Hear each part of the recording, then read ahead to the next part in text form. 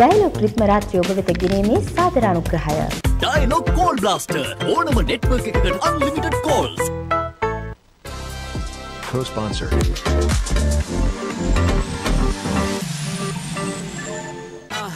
TikTok, Insta, fun එක අරගෙන trending video කරන්න. Views like share කරන හැමෝටම තව challenge කරන්න. Video බලන්න trend එක හදන්න challenge කරලා fun max කරලා star කෙනෙක් වෙන්නම ඕනේ නම් ඔයත් fun blaster activate කරන්න. අලුත්ම TikTok සහ Insta Dialog Fun Blaster මාසෙටම රුපියල් 297ක් විතරයි. අදම activate කරගන්න. වාසිදායක mobile plan ලබා දෙන ශ්‍රී ලංකාවේ අංක 1 ජාලය. Dialog. ආස channel වෙනුවට පේන channel බලන්නේ නැතිව. ඔන්න දැන් හරි විදිහට TV බලන්න පුළුවන්. හඳුන්වා දෙන Dialog television budget connection. decoder සමග remote එක රුපියල් 5990ක් පමණයි. සැටලයිට් TV හයි කරන ටවුන් එකේ කුමාරයාට කිව්වා අදම මේක හයි කරලා දෙන්න කියලා. දැන් එයි. මුළු ලෝකෙම දැනුම සහ රසස්වාදය ලංකාවේ හැම ගෙදරකටම.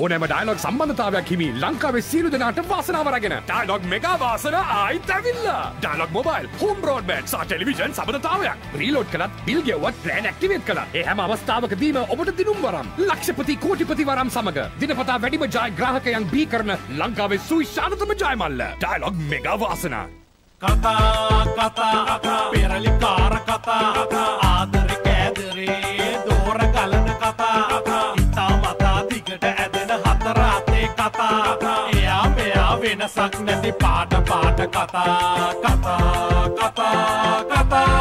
ඕනම network එකකට සීමාවක් නැතුව හතරාතේ කෝල් කරන්න Dialog Call Blaster රුපියල් 650කට ඕනම network එකකට unlimited calls activate කිරීම reload හෝ my Dialog app මගින්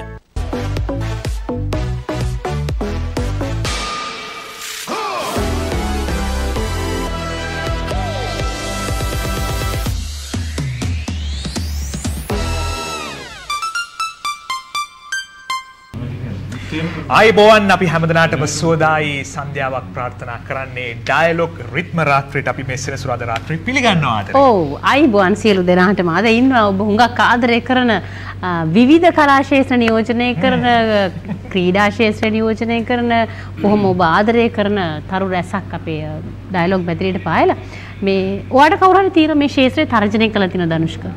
තර්ජනය? ඔව්. ඒ කියන්නේ තර්ජනය කරලා තියෙනවද කියන්නේ නිතර හැම්බෙනකොට හැම දවසකම එක වගේ වට අල්ලි මේ අන්නේ වගේ ඒ වගේ නැද්ද නංගි මේ කියලා වට කරුණේ තර්ජනය කරනවා ඔව් දැන් නංගි වේ කියනවා ඉස්සරහෙම කියන්න බෑ දුව කියලා තමයි කියන්න වෙන්නේ නේ හැබැයි තාමත් කොල්ලා වගේ ඉන්නේ මම කල්පනා කරන්නේ මගේ තාත්තා දැන් අපේ තාත්තා ටිකක් වයසට ගිහිල්ලානේ තියෙන්නේ හැබැයි මේ මං කියන මේ පුද්ගලයා වයසට යන්නේ නැහැ නේද අම්ෂ ඒක මොකක් හරි මම හිතන්නේ පොඩි රහසක් තියෙනවා. ඒ රහස එහෙනම් අපි දැනගන්නත් ඕනේ. එහෙනම් මෙච්චර ඉතින් කාගෙනද කියන්නේ කියලා මුලින් එහෙනම් බලමු කවුරු ගැනද මේ කියන්නේ. දිවි පුතක ඉඳයි අනාදරය ඉවසන්න බැරි ප්‍රේම විදිතයම අරාජිතයි අත පරාජිතයි පෙම් සටන් වෙදී ඇසුරින් මුලා වූ සිත ලොවේ ඉගියෙන් අනාථව ඇත රිතුම් දෙන තුරු ජීවිතේ විදුණු හදකට කිසිම ඔසු නැත සුසුමේ සුවඳක් වෙලා සිහිනේ නොපෙනී ගියා වැරදි ලොවේ අපහානිසා දෛවේ තුන්නේ වේදනා ඔබ පැසිනාව නිතු කඳුලක් දී තුන් සිතක් කලමමින් පෙම් සිතක් පුබුදමින් ඔබ පැසිනාවනෙතු කඳුලක් වේ ඔබ පැසිනාවනෙතු කඳුලක් වේ දිවි කතරට ගංගාවයි මට හමු ගංගා දිවි ඇතිතුරු මගේ සරණට ඔබම වේ ගංගා देवी गमने जय मावत हंदुना दुन गंगा उबिसे ने हस नोल बुनुदा मातनी वी गंगा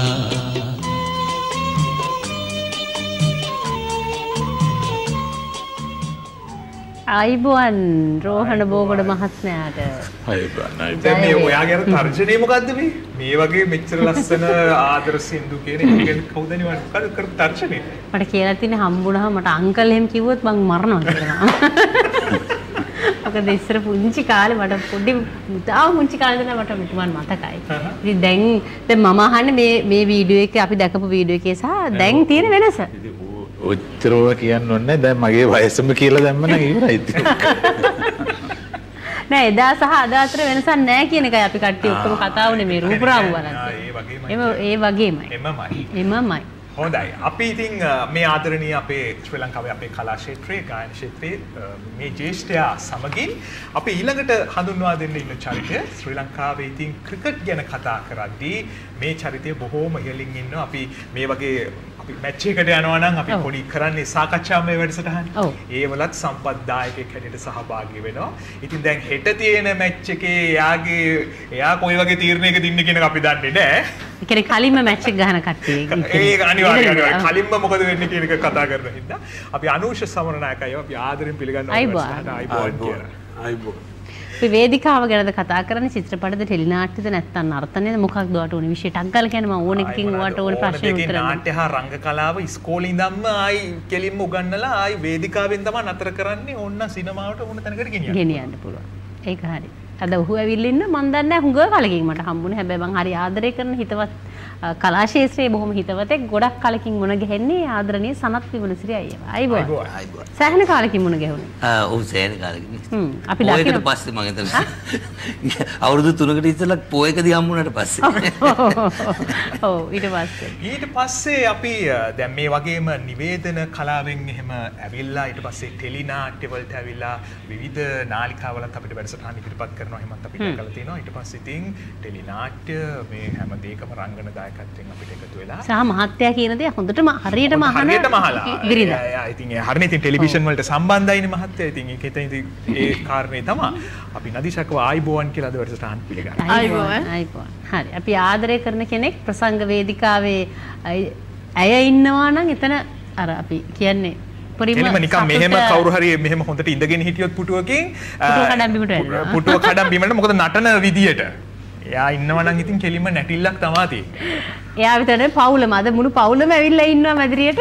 අපිට පෙන්වන්න බෑ කැමරාවෙන් අනිත් පැත්තේ ඉන්නේ. හැබැයි අපි දකින හැමතැනකම ඇය කොතනද මේ පවුලේ අනිත් සමාජිකයොත් එතන ඉන්නවා. K.Sujeewa අයිබෝන්. අයිබෝන්. හැබැයි දුර ඉඳලා ආවේනේ ෂෝ එකේ ඉඳලා නේ ආවේ. ඔව් බලංගොඩ ඉඳලා ආවේ. බලංගොඩ ඉඳන් ඇත්තටම මුලින්ම අපි thank you කියන විශේෂයෙන්ම ඔයා ප්‍රෝග්‍රෑම් එකට ආවට මෙච්චර දුර ඉඳන් සහ වෙලාවටත් කලින් ආවා. ඒකට ස්තුතිවන්ත වෙන්න ඕනේ මගේ රියදුරු මහත්මියට. මෙනවියට ස්තුතිවන්ත වෙන්න ඕනේ. මං හිතන්නේ වෙන කිසිම කෙනෙකුට ඒ දේ කරන්න බෑ. ඒ තරම් හොඳයි ඩ්‍රයිවිං. ඒ තරම් ඒත් නෑ ඒ තරම් හොඳයි. 2.5 hours එද්දි යද්දි 3 hours and 15 minutes. ඇත්තටම මේ මගේ ජීවිතේ මම දැකපු හොඳම ඩ්‍රයිවිං එක ඒක. ජීවිතේත් ඒ වගේ හොඳට ඩ්‍රයිව් කරන් යන්න සේෆ් විදියට එයාට අපි හොඳ අවකාශය ලැබේවා කියලා ප්‍රාර්ථනා කරනවා. හැබැයි පෙට්‍රල් ෂෙඩ් එකම වහනවා එයා ඩ්‍රයිව් කරොත් මේ විදියට. එයා ඩ්‍රයිව් කරද්දී තෙල් පිච්චෙන බොහොම අඩුවෙන්. ඒකේ ටෙක්නික් එකක් තියෙනවා මං කිව්වා කොමාරි පෙට්‍රල් ෂෙඩ් ටික වහනවා මෙයා දැන් වැඩිපුර ඩ්‍රයිව් කරනවා. QR කෝඩ් දෙන්න වෙනවා යට මේ. හොඳයි. ඊළඟට ඉන්නේ ඇත්තටම අපේ ටෙලිනාට්‍ය ඇතුලේ ටිකක් විතර සමහර ලාවට ඉතින් ටිකක් අර අපිට කේන්ති යනවා. අපිට කේන්ති යනවා. එකෙන් තද වෙනවා දැක්කම කේන්ති යනවානේ. හැබැයි එහෙම නෙමෙයි. ඉතින් හරිම සුහද ආදරණීය චරිතයක්. අපි රයන් ආදරෙන් පිළිගන්න ප්‍රෝග්‍රෑම් එකට රයන් මට ඉතුරු නම චුට්ටක් කියන්න. වැන් රොයන්. වැන් රොයන්. වැන් රොයන් මම හරියට ඩෑම්ගේ අන්තිම පරපුර. හැබැයි එදා ඉඳලා මේ හෙයාර් ස්ටයිල් එක නම් අයගේ ඒ විදිහටම ඒක වගේ මේ මම අනන්‍යතාවය. රයන්. වෙනස් කරන්නෙම නැහැ.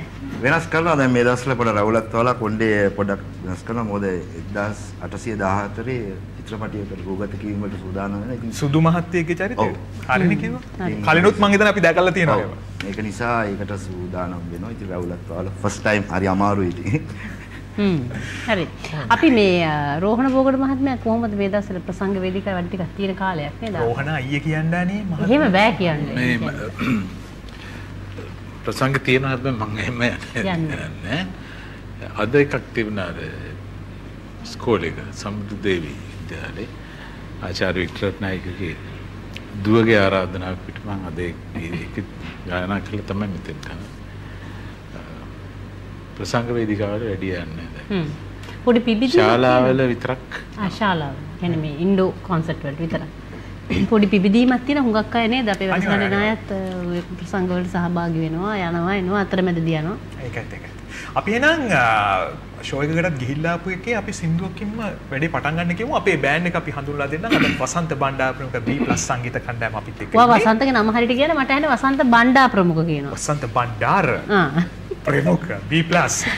එතකොට එහා පැත්තේ ඉන්න අපේ ඕගන් වාදනයෙන් සජිත් රොෂාන්. ඊට පස්සේ ගිටාර් වාදනයෙන් මාලිත් සුරංජන් අදත් අපිට එක්ක එකතු වෙනවා. ඒකම අපි ආරාධනා කරනවා ඔයගලන්ට 0117 362 362 අපේ ක්ෂණික ඇමතුමන්ගේ මේ ආදරණීය හැම දිනාටම කතා බහ කරන්න අවස්ථාව තියෙනවා. අපි නම් ගීතයකින් වැඩි පටන් ගමු. හරි.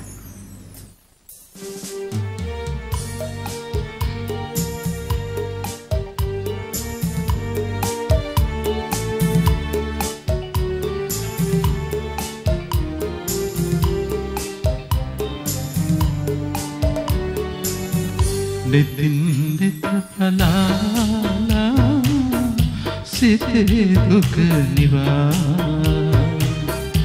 අදන් පසුමේවි අපේ කතා දකින්නට සෙනේ අඳන්නට එපා නිමාව නොවේ මේ ඇරමුමක් නිසා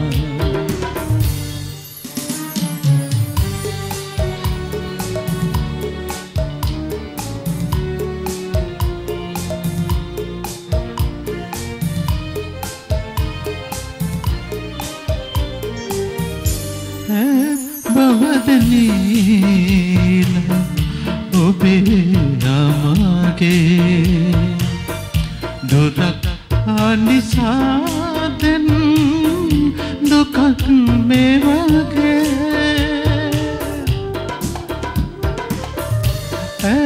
බවදනීල ඔබේ නමගේ දුරක් අනිසාදෙන් දුකක් මේ වගේ මහසාගරේ තිබුණත් හිතේ කොමට හිමි වුණාදු අහිමි ආදරේ රකින්නට සෙනේ අඬන්නට එපා නිමාව නොවේ මේ ඇරමුමක් නිසා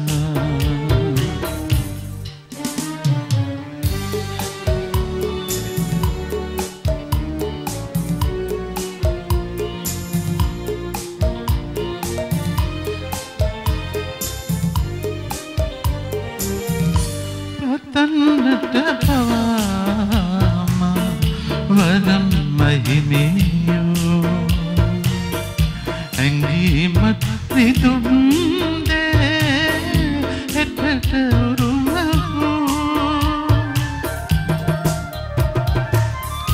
පතන්නට පවාම වරම් මහිමියෝ සිතුම් දේ එතට උරුම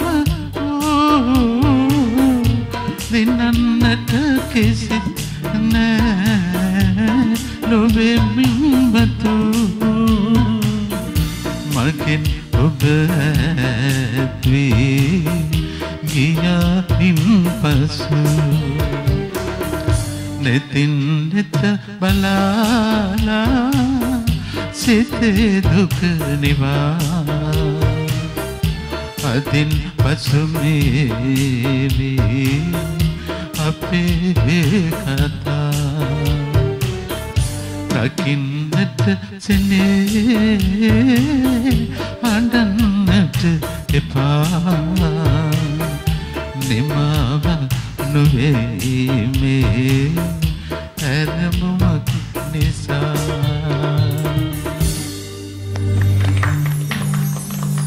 කොච්චර කාලයකට කලින් අහපු ගීත අද මම ගෙදරින් එළියට එනකොට මගෙන් ඇහුවා මේ කවුද ඉන්නේ කියලා මං කිව්වා අයියා ඉන්නවා කියලා.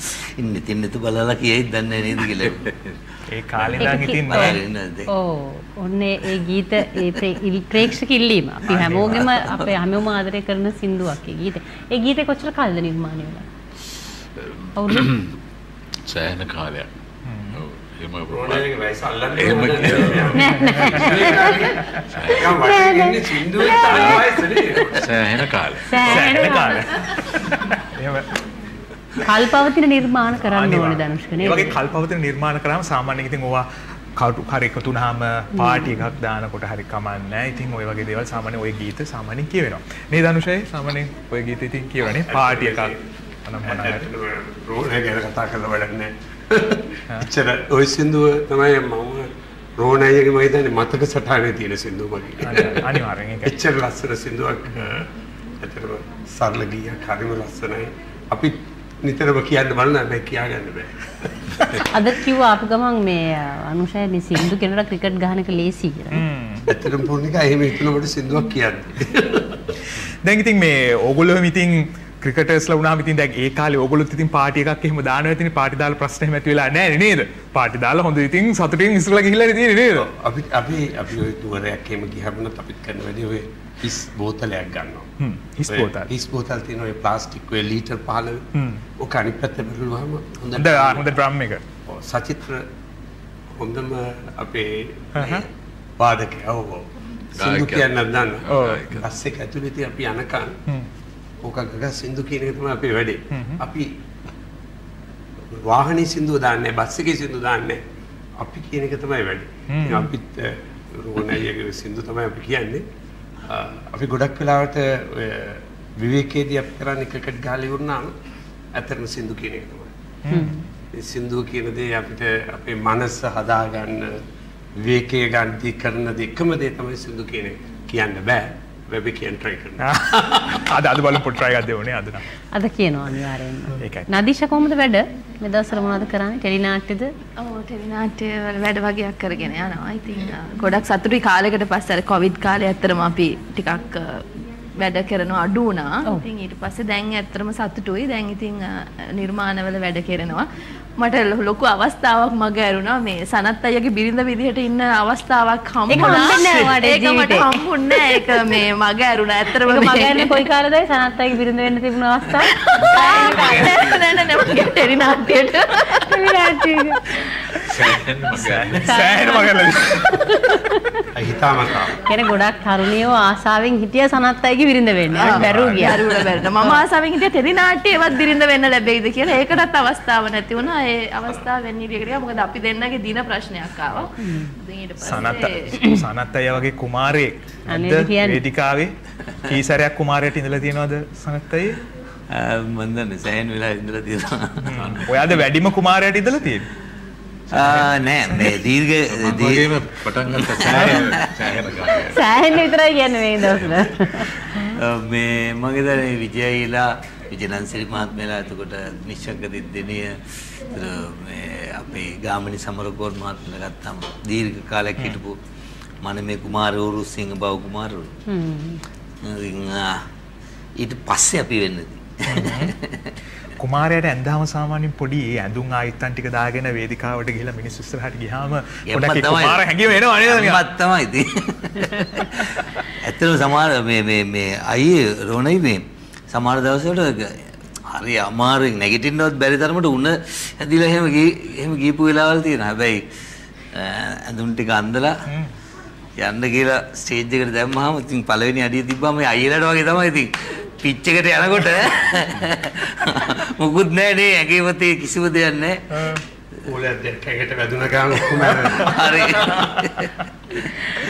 දැන් සෝෂල් මීඩියා වල මේ සුජීවක්කයි අපේ දුවලා දෙන්නයි හරියට ඉන්නවා. දැන් නේද? ඒගොල්ලන් TikTok තමයි මම හරි සතුටුයි දැන් සුජීවක්කත් ඒවට ගානට ඒගොල්ලත් එක්කම ගානට ගැලපෙන විදිහට නේද? පුළුවන් විදිහට ප්‍රැක්ටිස් කරනවා. ඔව්.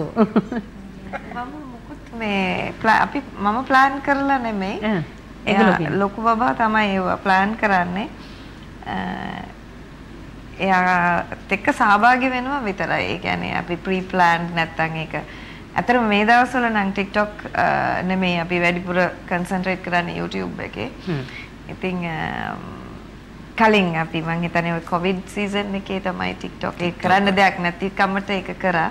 ඉතින් මම ඇත්තටම ඒකට ලොකු ඉන්ට්‍රස්ට් එකක් මම ඇත්තටම මගේ මේ ඇප් එකවත් නැහැ මගේ ෆෝන් එකේ TikTok ඇප් එකක් මේ අරයාගේ ඉල්ලීමට තමයි ඉතින් අම්මා චුට්ටක් එන්නකෝ කියලා කිව්වම ගිහලා හිට ගන්නවා ඉතින් ඒක මම හිතන්නේ මේ sense of humor එකක් ඇඟේ තියෙනවා ඉතින් ඒක නිසා පොඩ්ඩක් ඒක ගැළපිලා යනවා ඇති මම දන්නේ නැහැ ඒක හිතාමතා මොකුත් කරන්නේ නැහැ එම කරන්න වෙලාවකුත් නැහැ ඉතින් කරදරෙන් බේරෙන්න බැරි කමට මොනාරි කරලා දෙනවා. පොඩි සපෝට් එකක් දෙනවා. පොඩි එකක් දෙනවා. මේ වැඩේ ගැලපෙනවා එහෙම. අපි එහෙම බලනවා ඉතින් ආයේ. කට්ටිය හිතන්නේ මාර ට්‍රේන් වෙලා මේක පිළිවෙලට කරනවා කියලා එහෙම නැහැ ඉතින්. මේ මම ඇත්තටම TikTok ෆෑන් කෙනෙක් නෙමෙයි. මම අර කිව්වා වගේ මගේ ඇප් එකක්වත් නැහැ. මගේ ගාව මොකුත් වෙන ඇප්ස් නැහැ. Snapchat අරව මේව මොකුත්ම නැහැ. මගේ ෆෝන් එක තියෙන්නේ අරන් කතා කරන්න විතරයි.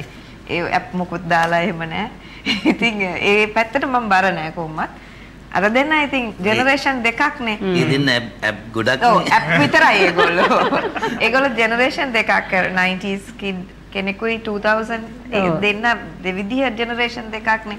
ඒ නිසා ඉතින් එයාලත් එක්ක මට ඒ ගමන යන්න වෙනවා. ඒ කියන්නේ එතනදී try කරලා කොහොම හරි ඒක කරට කර යන්න වෙනවා නැත්තම් බෑනේ.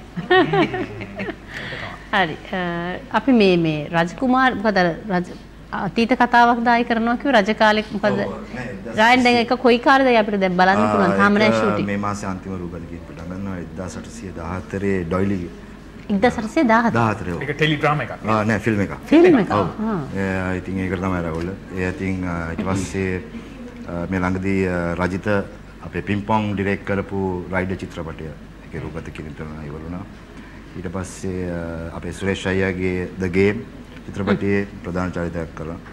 ඊට පස්සේ ආයි තවත් නාලිකාවක මේ කොටස් 60ක මේ ආයිත් අපි හමු වෙමු කියන ටෙලි නාට්‍ය රූපගත කිරීම කරගෙන යනවා. මේ මාස දවස් කීයද? මේ මාස දවස් කීයක් තියෙනවද? 30යි නාට්‍ය දින 45ක් විතර. වැඩ සීන් එකේ ඉන්නේ නැද්ද? ඔව් ඒ කියන්නේ මේ ඒක ඕනෙ කෙනෙක්ට තියෙන කාලයක් තියෙනවා සමහරට මාසයක් දෙකක් නැහැ. ඉතින් ඕනම කලාකරුවෙක් තිබ්බා එනකොට හිටපුවා එනවා වැඩ බාර ගන්න බැරි තරමට නැති වුණාම ඇඩ්‍රසුත් නැහැ. හරි සින්දුවක් අහමු. අපි සින්දුවක් අහමු. අපි සුජීවක්කගේ සින්දුවක් අහන්න කැමැත්තෙන් ඉන්නේ. ටිකක් අර නටන කරන සින්දු නෙමේ පළවෙනියට අහන්න දෙන්නේ. මේක හරියම සාවධානව සුන්දර විදිහට අහන්න පුළුවන් ගීතයක්.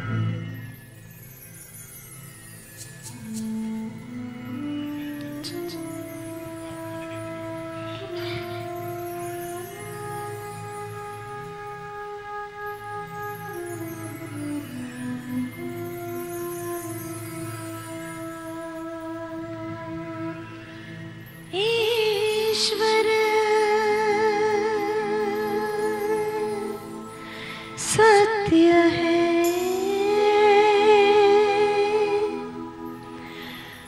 सत्य है शिव है शिव है सुंदर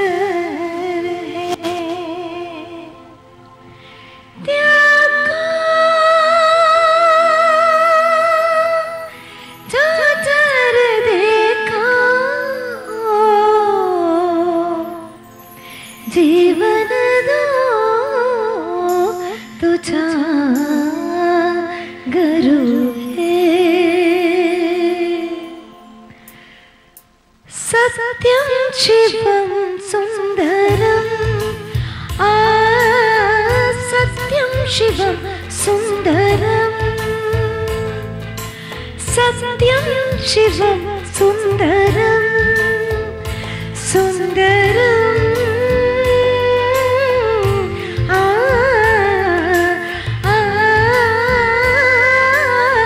सत्यम शिवम सुंदरम सत्यम शिवम सुंदरम सुंदरम सुंदरम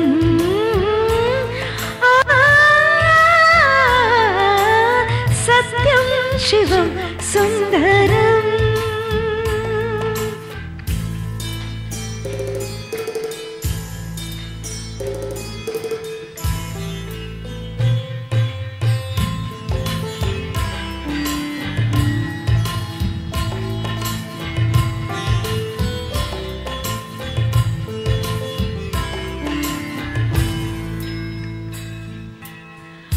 राम भज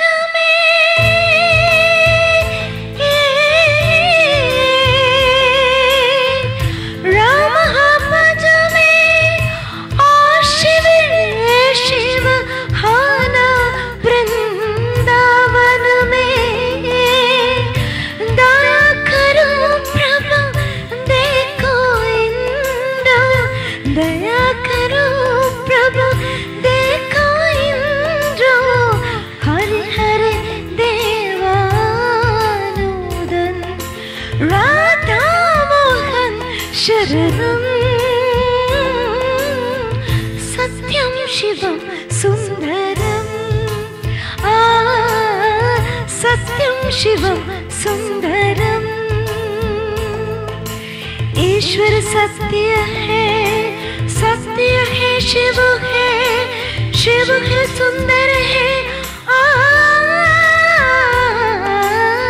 सत्यम Shivam Sundaram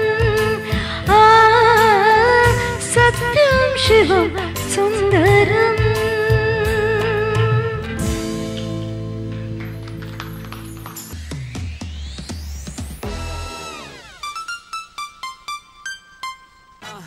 TikTok Insta fun එක අරගෙන trending video කරන්න views like share කරන හැමෝටම තව challenge කරන්න video බලන්න trend එක හදන්න challenge කරලා fun max කරලා star කෙනෙක් වෙන්නම ඕනේ නම් ඔයත් fun blaster activate කරන්න අලුත්ම TikTok සහ Insta dialog fun blaster මාසෙටම රුපියල් 297ක් විතරයි අදම activate කරගන්න වාසිදායක mobile plan ලබා දෙන ශ්‍රී ලංකාවේ අංක 1 ජාලය Dialog ආස channel වෙනුවට පේන channel බලන්නේ නැතිව. ඔන්න දැන් හරි විදිහට TV බලන්න පුළුවන්. හඳුන්වා දෙන Dialog Television budget connection. decoder සමග remote එක රුපියල් 5990ක් පමණයි. satellite TV high කරන town එකේ කුමාරයාට කිව්වා අදම මේක high කරලා දෙන්න කියලා. දැන් එයි. මුළු ලෝකෙම දැනුම සහ රසාස්වාදය ලංකාවේ හැම ගෙදරකටම. ඕනෑම Dialog සම්බන්ධතාවයක් හිමි ලංකාවේ සියලු දෙනාට වාසනාව අරගෙන Dialog මෙගා වාසන ආයිත් ඇවිල්ලා. Dialog mobile, home broadband සහ ටෙලිවිෂන් සම්බන්ධතාවයක්. රීලෝඩ් කළත් බිල් ගෙවුවත් ප්ලෑන් ඇක්ටිවේට් කළා. ඒ හැම අවස්ථාවකදීම ඔබට දිනුම් වරම්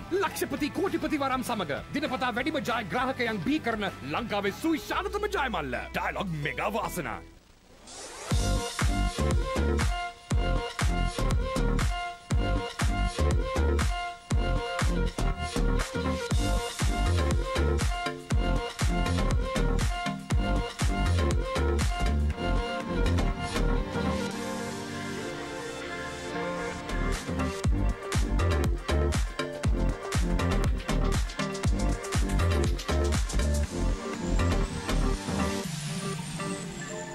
ආස channel වෙනුවට පේන channel බලන්නේ නැතිව. ඔන්න දැන් හරි විදිහට TV බලන්න පුළුවන්. හඳුන්වා දෙන ඩයලොග් ටෙලිවිෂන් බජට් කනෙක්ෂන්. ඩිකෝඩරේ සමග රිමෝට් එක රුපියල් 5990ක් පමණයි. සැටලයිට් ටීවී හයි කරන ටවුන් එකේ කුමාරයාට කිව්වා අදම මේක හයි කරලා දෙන්න කියලා. දැන් එයි. මුළු ලෝකෙම දැනුම සහ රසාස්වාදය ලංකාවේ හැම ගෙදරකටම. ඕනෑම ඩයලොග් සම්බන්ධතාවයක් හිමි ලංකාවේ සියලු දෙනාට වාසනාව අරගෙන ඩයලොග් මෙගා වාසන ආයිත් ඇවිල්ලා. ඩයලොග් මොබයිල්, හෝම් බ්‍රෝඩ්බෑන්ඩ් සහ ටෙලිවිෂන් සම්බන්ධතාවයක්. රීලෝඩ් කළත්, බිල් ගෙවුවත්, ප්ලෑන් ඇක්ටිවේට් කළත් ඒ හැම අවස්ථාවකදීම ඔබට දිනුම් වරම්, ලක්ෂපති කෝටිපති වරම් සමග දිනපතා වැඩිම ජයග්‍රාහකයන් බී කරන ලංකාවේ සුවිශාලතම ජයමල්ල. Dialogue mega වාසන.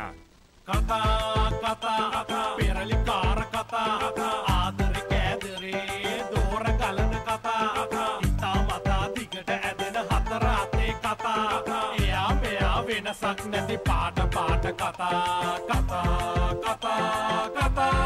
ඕනම නෙට්වර්ක් එකකට සීමාවක් නැතුව හතර අතේ කෝල් කරන්න ඩයලොග් කෝල් බ්ලාස්ටර් රුපියල් 650කට ඕනම නෙට්වර්ක් එකකට අන්ලිමිටඩ් කෝල්ස් ඇක්ටිවේට් කිරීම රීලෝඩ් හෝ මයි ඩයලොග් ඇප් මගින්.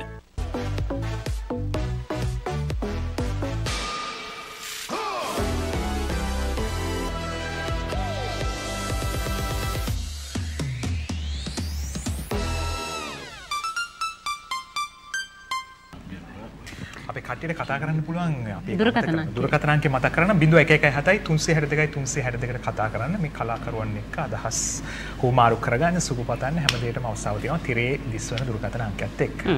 අද නදීෂ රන්දෙන් ආවම එක සින්දුවයි කියන්නේ කියන තීරණයට ආවනේ.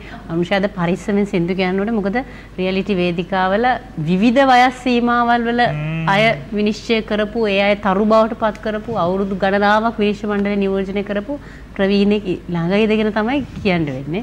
අද වැඩසටහනේ ඒ අභියෝගය තියෙනවා. ඊළඟ වටේට යනවද නැද්ද කියන එක. දැන් අපි වාසනාවන්ත මොකද ගායකයෝ ගායිකාවෝ විතර ඉන්නේ අනිත් ඔක්කොම වෙන ශේෂ්ඨවල ඉන්නේ. අනිත් ඔක්කොම. එහෙම අත්දැකීම් ගොඩක් තියෙනවා අපේ මේ රෝහණ බෝගඩ මහත්තයාට. හැබැයි කොච්චර තරු බිහි කරලා නැද්දනේ? අවුරුදු කීයක් රියැලිටි වේදිකාවල හිටියද? විනිශ්චය මණ්ඩලේ. සෑහෙන කාලයක්. ආයි සෑහෙන කාලයක්. අද නම් අර සංඛ්‍යාත්මකව මුකුත් හම්බෙන්නේ නැහැ නේද? ගොඩ කාල. නෑ මේක මේ රෝහණයව වර්ණනා කරන්න මේ කරන්නේ. මේ රෝහණය අපහසුතාවයකට අවුරුදු කීයක්ද? කී වයස කීයද මුලින්ම ගියේ රියැලිටි ජජ් බෝඩ් එකේ නේ විනිශ්චය. ඉතින් මේ මුකුත් ගැටලුවකට පත් කරන්න නෙමෙයි සෑහෙන කාලයක් කිව්ව මන් කවුරුත් බේරිලා. දැන් අපි අහමු දනුෂ්ක අපේ වැඩසටහනත් එනවනේ රියැලිටි තරු. හුඟක් අය දැන් ශාස්ත්‍රයේ වැඩ කරගෙන අලුත් නිර්මාණ කරගෙන ඉන්නවා. හැබැයි ගායනා කරන්නේ මුලින් ඔබතුමාගේ ගීත වගේ ප්‍රවීණයන්ගේ ගීත. මොකද හිතන්නේ මේ රියැලිටි සංකල්පය තුළ ඉන්න කෙනෙක් විදිහට වර්තමානයේ මේ ළඟදිත් ගිහින් ආව කරාමක් නේ. මෙහෙම ඉතින් අලුත් පරපුරක් එන්න ඕනේ අපේ. මොකද පසු පරම්පරාවෙන් පස්සේ අපේ පරම්පරාව ආවා. දැන් අපේ පරම්පරාවෙන් පස්සේ ඉදිරි පරම්පරාවක් අපේ හැම ඉන්ඩස්ට්‍රි එකේම හැදෙන්න ඕනේ. ඉතින් ඒ සඳහා සමහර අපේ මාධ්‍ය ආයතන එකතු වෙලා කරනවා රියැලිටි වැඩසටහන්වලදී අපිට හම්බ වෙනවා මගදී එක දුර ඈත පළාත්වල ඉන්න අතිදක්ෂ ගායක ගායිකාවෝ හම්බ වෙනවා. ඉතින් අපි ඒගොල්ලන් බොහොම සීරුවට තෝරා බේරාගෙන අපි බාර දෙනවා මාධ්‍ය ආයතන වලට.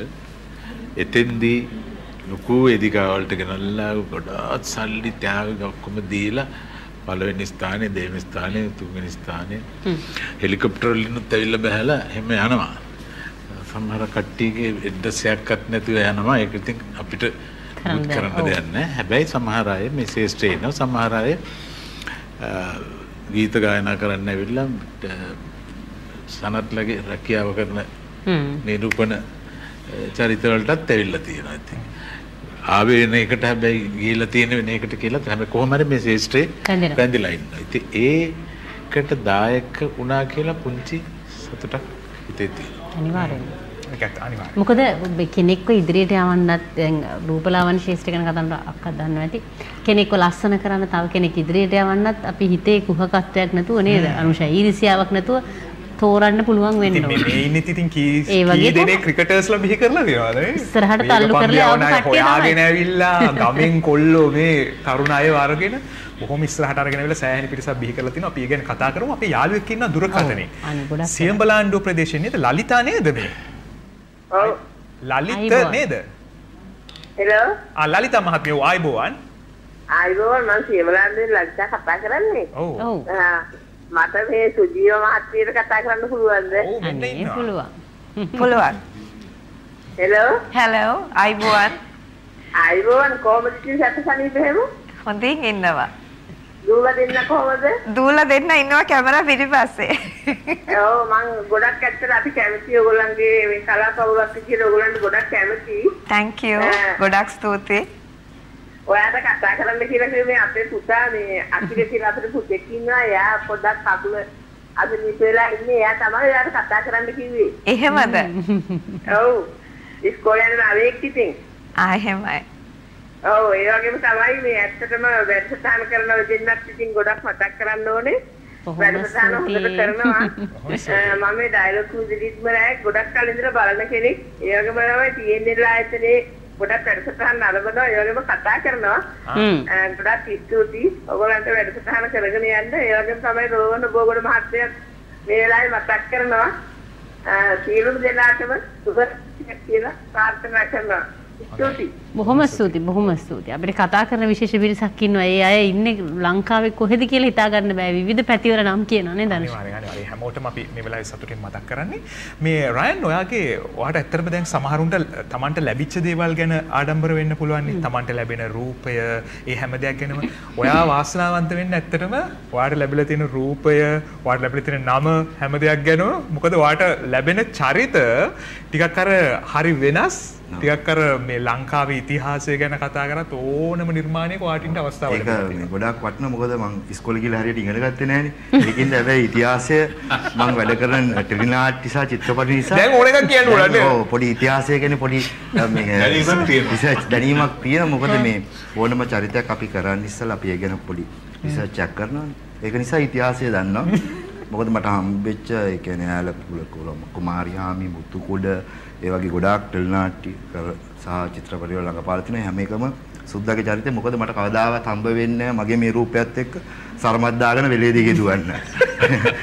ඒක නිසා මම ඔයාගේ බෑග්ග්‍රවුන්ඩ් එක චුට්ටක් කියන්නේ ඔයාගේ ෆැමිලි එකම ඔය වගේ බර්ගර් ජාතිකයෙක්. ඉතින් මේ මං හිතන්නේ 1814 තමයි මුලින්ම සුද්ධ වෙන්නේ. මම ඇත්තටම හොයන්නේ අපේ මුලින්ම ආවේ පප්පා කවුද මේට අවිලා අක්‍රමම් කරන්නේ කියලා. මොකද ඒ පප්පට බැරි වුණාද අපි ඔය ඉන්නකෝ ප්ලාන් කරන්න කියලා. ඒ වුණා නෑ මේ ඇත්තටම මේ ලංකාවේ මිනිස්සු හරි ආදරේ. මොකද අපි කරන මොන චරිතය වුණත් ඒගොල්ලෝ ගලඳ ගන්නවා.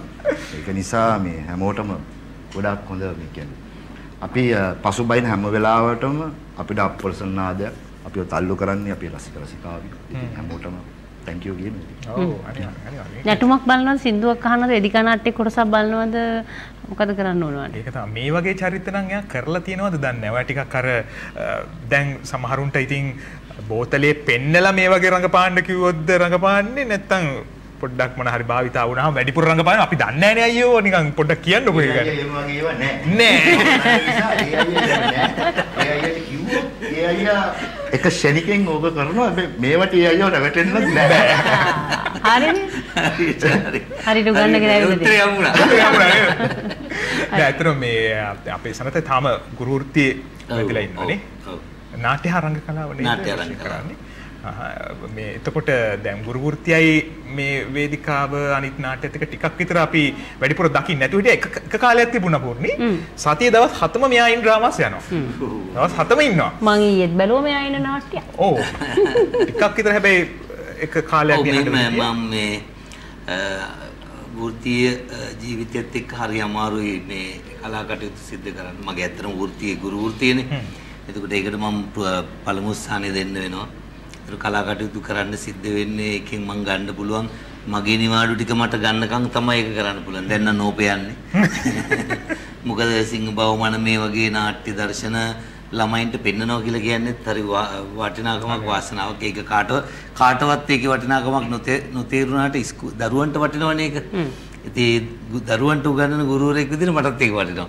ඉතින් ඒ හින්දා මේ මම මේකේ වටිනාකමක් නැහැ කියලා කිව්වේ. ඉතින් ඒවට මොකක් හරි සහනදායි මොකක් හරි දෙන්න පුළුවන්කමක් තියෙනවා.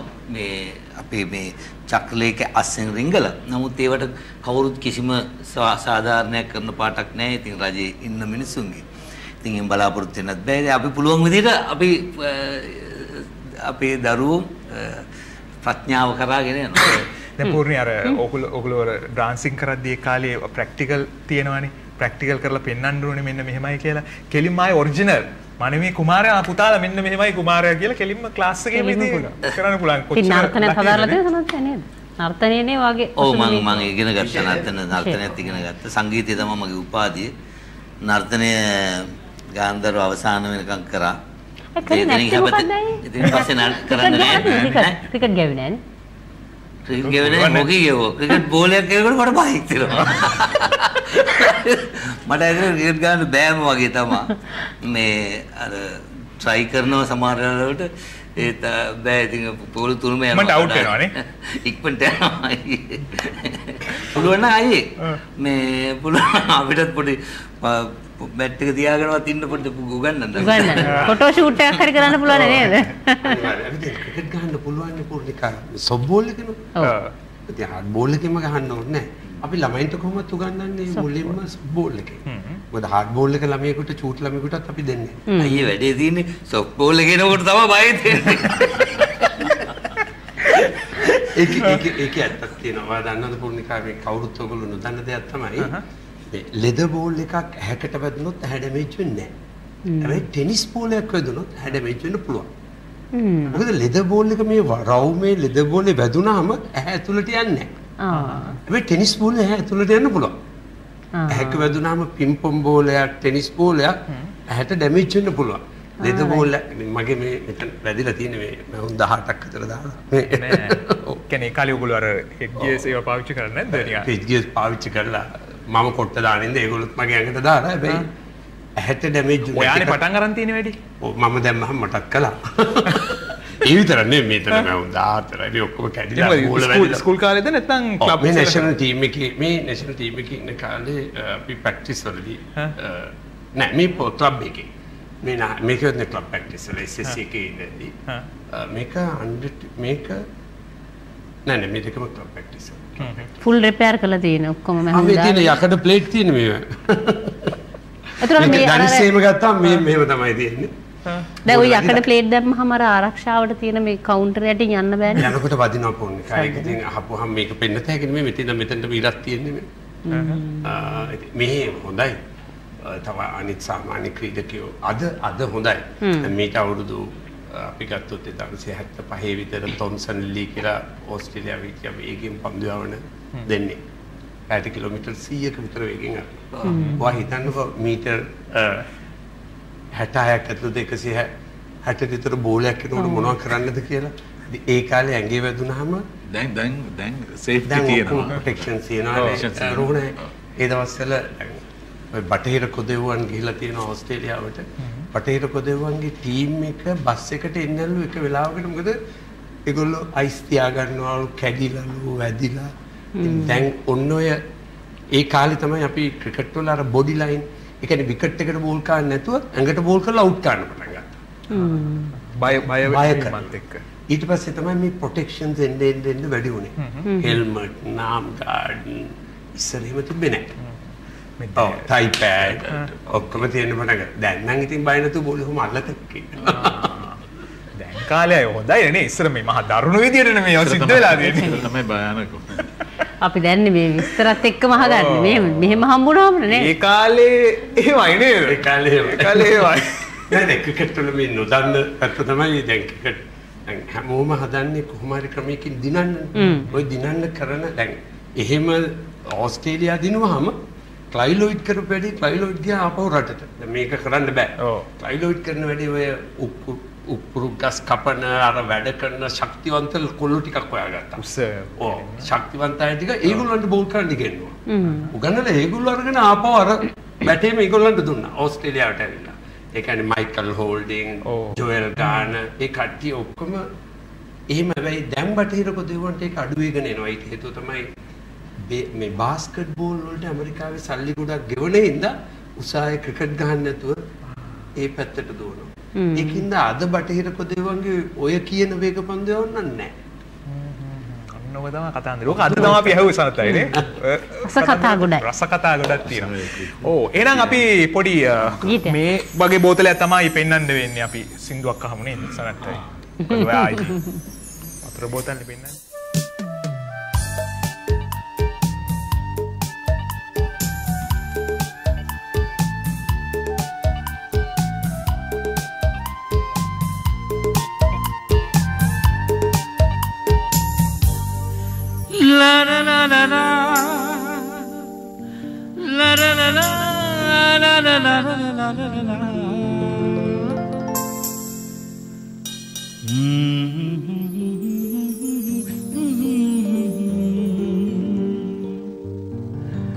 මෙලෝකේ සියල්ලෝ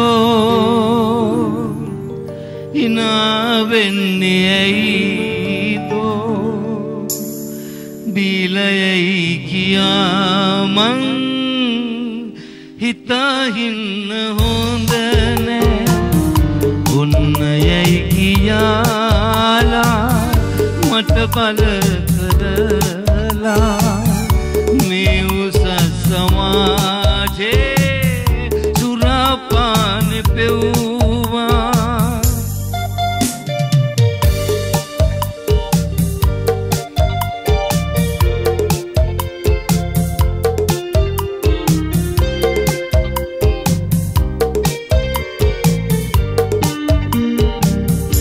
අපේ මේ සමාජේ මුතුමැණික් බඳීවි සුදු ඇඳුම් අඳීවි කල්ලුයි සිත්නුන්ගේ අයෙක් ලේ පිපාසෙන් සුරාවෙන් නැසීමෙන් සුරු පිලඳුන් දැන් ලබයි සැප විනෝදෙන් මෙලෝකේ සියල්ලෝ හිනා වෙන්නේ ඇයිදෝ බිලයයි කියා මං හිතා ඉන්න හොඳ නෑ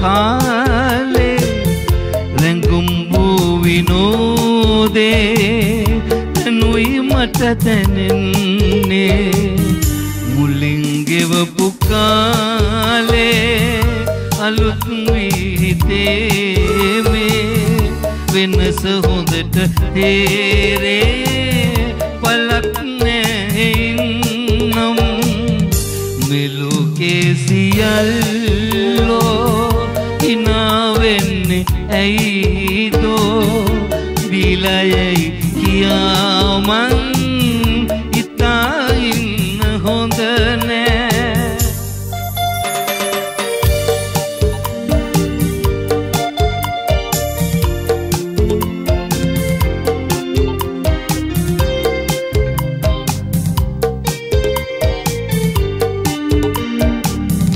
නැතිමෙන් ගැයීමෙන් සුරාවෙන් විනෝදෙන් හොඳක් නම් නොවේයින් ලොවේ හැටි දැනේදැන් මැරුණදාට ලෝකේ නෑනැටුම් විනෝදේ පෙම් කෙරූ සියල්ලන් දමා තනිව යන්නේ මෙලෝකේ සියල්ලෝ හිනා වෙන්නේ ඇයිදෝ පිලයයි කියා මං හිතා ඉන්න හොඳ නෑ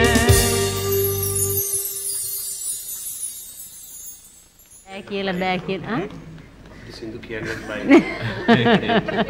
දැන් අර කියනවා කියලා එකක් හිතන් ආපු නදීෂා ඒකත් බෑ කියයි දැනට මානසික වැටිලා ඉන්නේ. කීයක් කියන්නේ කිව්වද ඔයා? හස්බන්ඩ් සින්දු කීයක් කියන්නේ කිව්වද? නෑ මුලටම මම දැන් බලන්න හස්බන්ඩ් මෙසේජ් එකක් ගහලාද කියලා ඔයා එකක්වත් කියන්නේ පඩාලින්. දැන් දෙකක් කියනවා කියලා. ඊට පස්සේ මොකද්ද කියන්නේ? කියන දෙකත් පොඩ්ඩක් කියලා පෙන්නුවා. ඊට හිත රිදෙන්න නැතනකො එකක් කිව්වනම් හොඳයි නේද? ඔයා කියලා කිව්වා. ඊට පස්සේ මං කෝ නෑ ඉතින් දෙකක් කියන්න කිව්වා. ඉතින් අනිත් අයත් කියන ඉතින් මාත් කියන්න. ඊට පස්සේ නෑ එපා ඒක පොඩ අවුල්. ඔයාලට කියන්න පුළුවන් අරක ෂේප් එක ඒක ෂේප්. ඒක අරක අවුල්ම නෑ. ඒ හින්දා කමන්නේ මේ. යාට අවුල්. ඒ නිසා එකක් කියන්න කියලා කිව්වා. අහගෙන ඉන්න කට්ටිය ගැනත් ඉතින් හිතන්නේ. ඔව්. අනිවාර්යෙන් ටෙලිවිෂන් මාධ්‍යයේ ඉන්න කෙනෙක් ගායිකාව ඉන්න ඔක්කොමලට සින්දු කියන්න පුළුවන්. මට විතරයි කියන්න බැරි. බලවෙන්න පා අපේ වසන්ත කොට දාන්න. කොට දාන්න වසන්ත කොට දාන්න. අනිවාර්යෙන්. මේ සුජීවත් එක්ක කතා කරන්න ඕනේ දැන් ඔයා ස්ටේජ් එකේ පුන්නේ. ඕන තරම් ඔය උඩ පැනලා වැඩ දාලා සින්දු කිව්වට ඔයාගෙත් මේ හැදෑරීම ඇතුලේ ඔයා ශාස්ත්‍රීය සංගීතය ඔයා දැන් කලින් කිව්ව ගීතේ ඒක අපි වැඩි අහලා නැහැ. වැඩි දැකලා නැහැ ප්‍රෝග්‍රෑම්ස් වල ආවිල්ලා කියනවා. පොඩ්ඩක් මයික් එක අරන් ඔය කතා කරනවා වගේම ඔයා කැමති පැරණි හින්දි ගීතයක් පොඩි කොටසක් නිකන් කියන්න පුළුවන්ද? ඔයා කැමති පැරණි හින්දි ගීතයක්. හින්දි නම් මම දන්නේ නැහැ. තමිල්. හා. ටිකක් ජනප්‍රිය. මයික් එක දැම්මා නම් දන්නේ.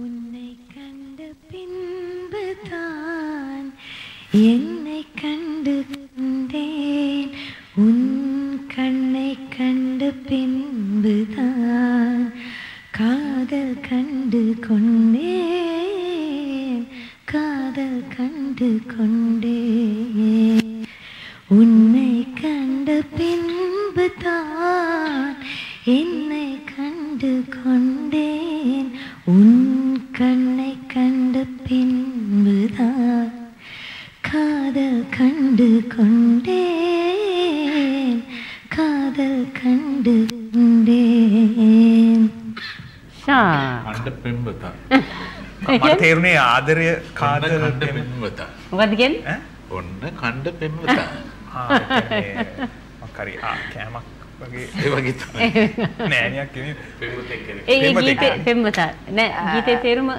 හිතන්නේ භාෂාව තේරෙන්නේ නැතු නිසා එහෙම කියන්නේ නැති අයියා.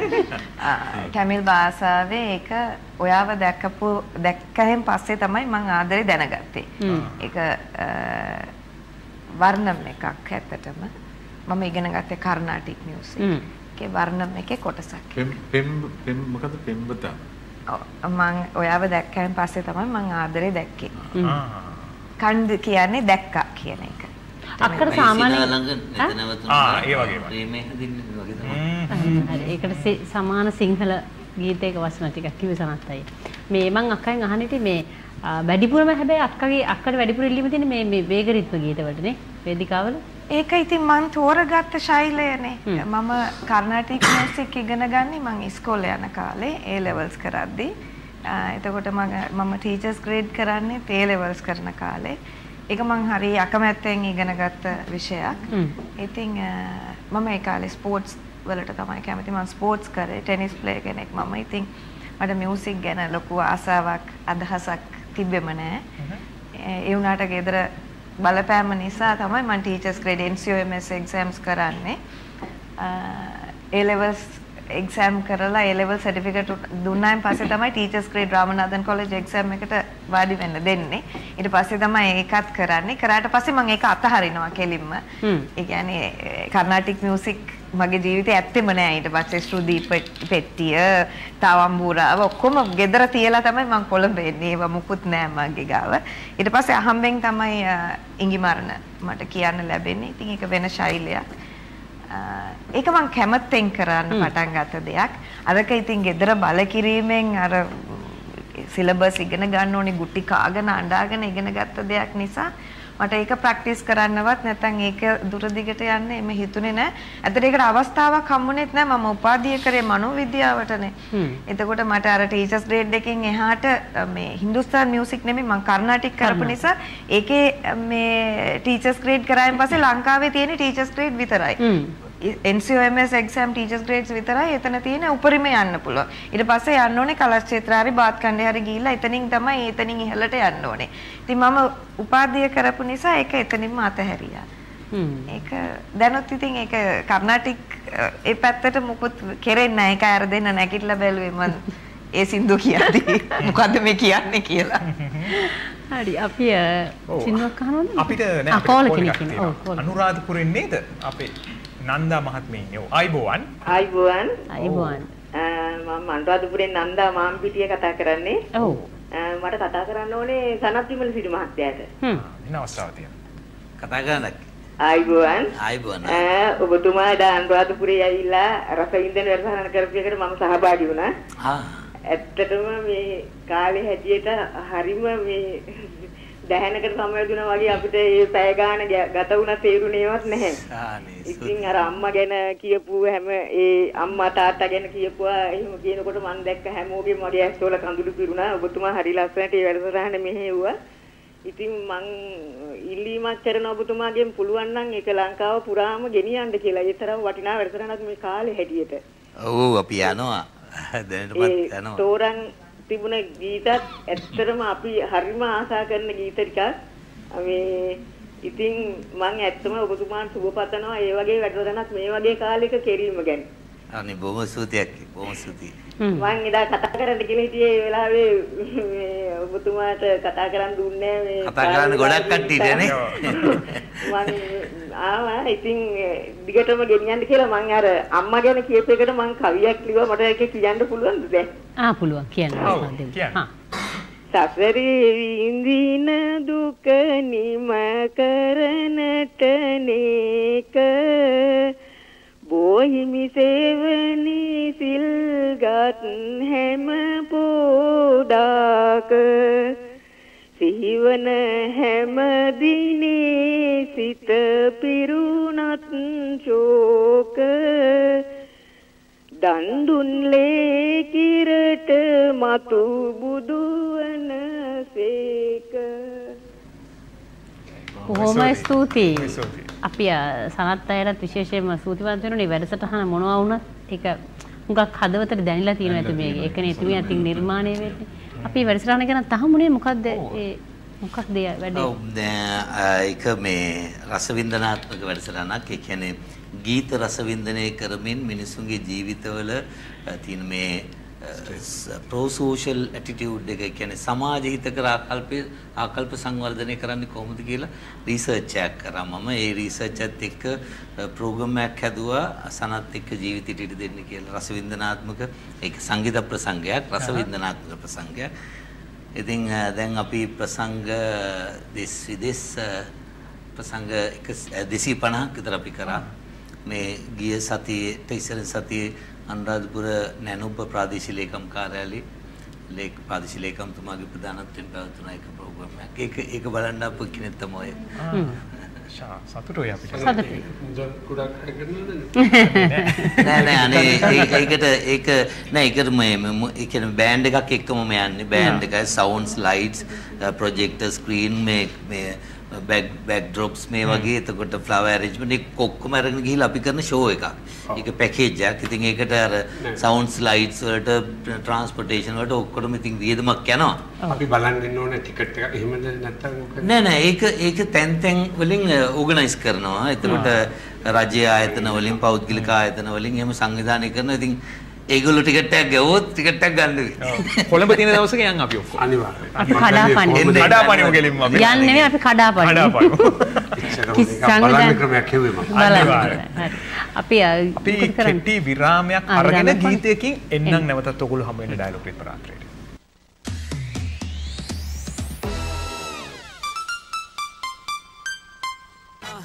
TikTok Insta fun එක අරගෙන trending video කරන්න views like share කරන හැමෝටම තව challenge කරන්න video බලන්න trend එක හදන්න challenge කරලා fun max කරලා star කෙනෙක් වෙන්නම ඕනේ නම් ඔයත් fun blaster activate කරන්න අලුත්ම TikTok සහ Insta dialog fun blaster මාසෙටම රුපියල් 297ක් විතරයි අදම activate කරගන්න වාසිදායක mobile plan ලබා දෙන ශ්‍රී ලංකාවේ අංක 1 ජාලය Dialog ආස channel වෙනුවට පේන channel බලන්නේ නැතිව. ඔන්න දැන් හරි විදිහට TV බලන්න පුළුවන්. හඳුන්වා දෙන Dialog television budget connection. decoder සමග remote එක රුපියල් 5990ක් පමණයි. satellite TV හයි කරන town එකේ කුමාරයාට කිව්වා අදම මේක හයි කරලා දෙන්න කියලා. දැන් එයි. මුළු ලෝකෙම දැනුම සහ රසස්වාදය ලංකාවේ හැම ගෙදරකටම. ඕනෑම Dialog සම්බන්ධතාවයක් හිමි ලංකාවේ සියලු දෙනාට වාසනාව අරගෙන Dialog මෙගා වාසන ආයිත් ඇවිල්ලා. Dialog mobile, home broadband සහ ටෙලිවිෂන් සම්බන්ධතාවයක් රීලෝඩ් කළත් බිල් ගෙවුවත් ප්ලෑන් ඇක්ටිවේට් කළත් ඒ හැම අවස්ථාවකදීම ඔබට දිනුම් වරම් ලක්ෂපති කෝටිපති වරම් සමග දිනපතා වැඩිම ජයග්‍රාහකයන් බී කරන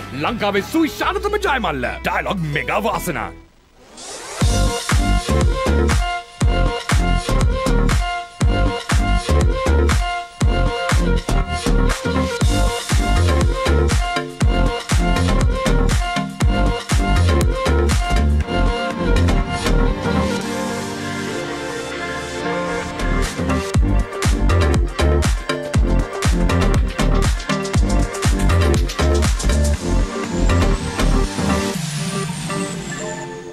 channel වෙනුවට පේන channel බලන්නේ නැතිව. ඔන්න දැන් හරි විදිහට TV බලන්න පුළුවන්. හඳුන්වා දෙන Dialog Television Budget Connection. Decoder සමග remote එක රුපියල් 5990ක් පමණයි. Satellite TV හයි කරන ටවුන් එකේ කුමාරයාට කිව්වා අදම මේක හයි කරලා දෙන්න කියලා. දැන් එයි. මුළු ලෝකෙම දැනුම සහ රසස්වාදය ලංකාවේ හැම ගෙදරකටම. ඕනෑම Dialog සම්බන්ධතාවයක් හිමි ලංකාවේ සියලු දෙනාට වාසනාව අරගෙන Dialog මෙගා වාසන ආයිත් ඇවිල්ලා. Dialog mobile, home broadband සහ ටෙලිවිෂන් සම්බන්ධතාවයක්. රීලෝඩ් කළත් බිල් ගෙවුවත් ප්ලෑන් ඇක්ටිවේට් කළත් ඒ හැම අවස්ථාවකදීම ඔබට දිනුම් වරම් ලක්ෂපති කෝටිපති වරම් සමග දිනපතා වැඩිම ජයග්‍රාහකයන් බී කරන ලංකාවේ සුවිශාලතම ජයමල්ල Dialog මෙගා වාසනා. කතා පෙරලිකාර කතා ආදරේ කෑදරේ දෝර ගලන කතා ඉතා මතා දිගට ඇදෙන හතර අතේ කතා එයා මෙයා වෙනසක් නැති පාට කතා ඕනම නෙට්වර්ක් එකකට සීමාවක් නැතුව හතර අතේ කෝල් කරන්න Dialog Call Blaster රුපියල් 650කට ඕනම නෙට්වර්ක් එකකට unlimited calls activate කිරීම reload හෝ my Dialog app මගින්.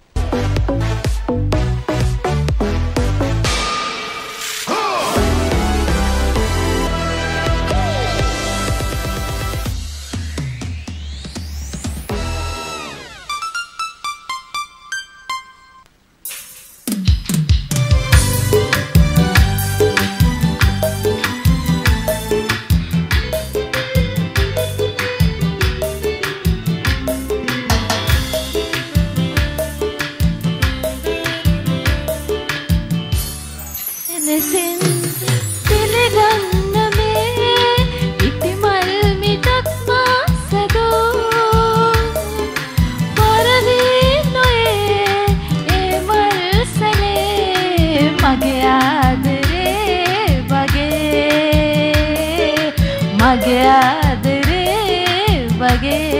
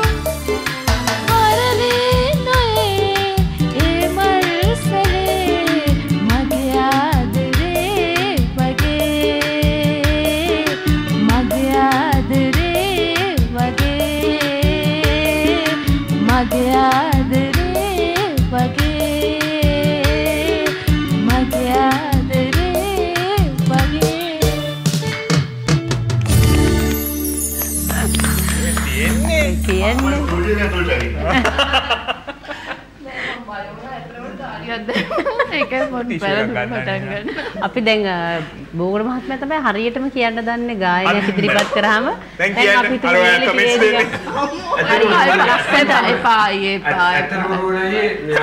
සින්දුව කටපාඩමින් කියන්න ඇත්තටම නදීෂ ස්වෑහෙන කාලයක් පාඩම් කරලා තියෙනවා. ඔයගොල්ලෝගේ ෆෝන් බලන්නේ නැහැ නේද? ඔව් අපි ඔයගේ ෆෝන් බලන්නේ නැහැ. ඒ කියන්නේ මෙයා හොඳට ප්‍රැක්ටිස් කරලා හරිම ලස්සනට කිව්වා.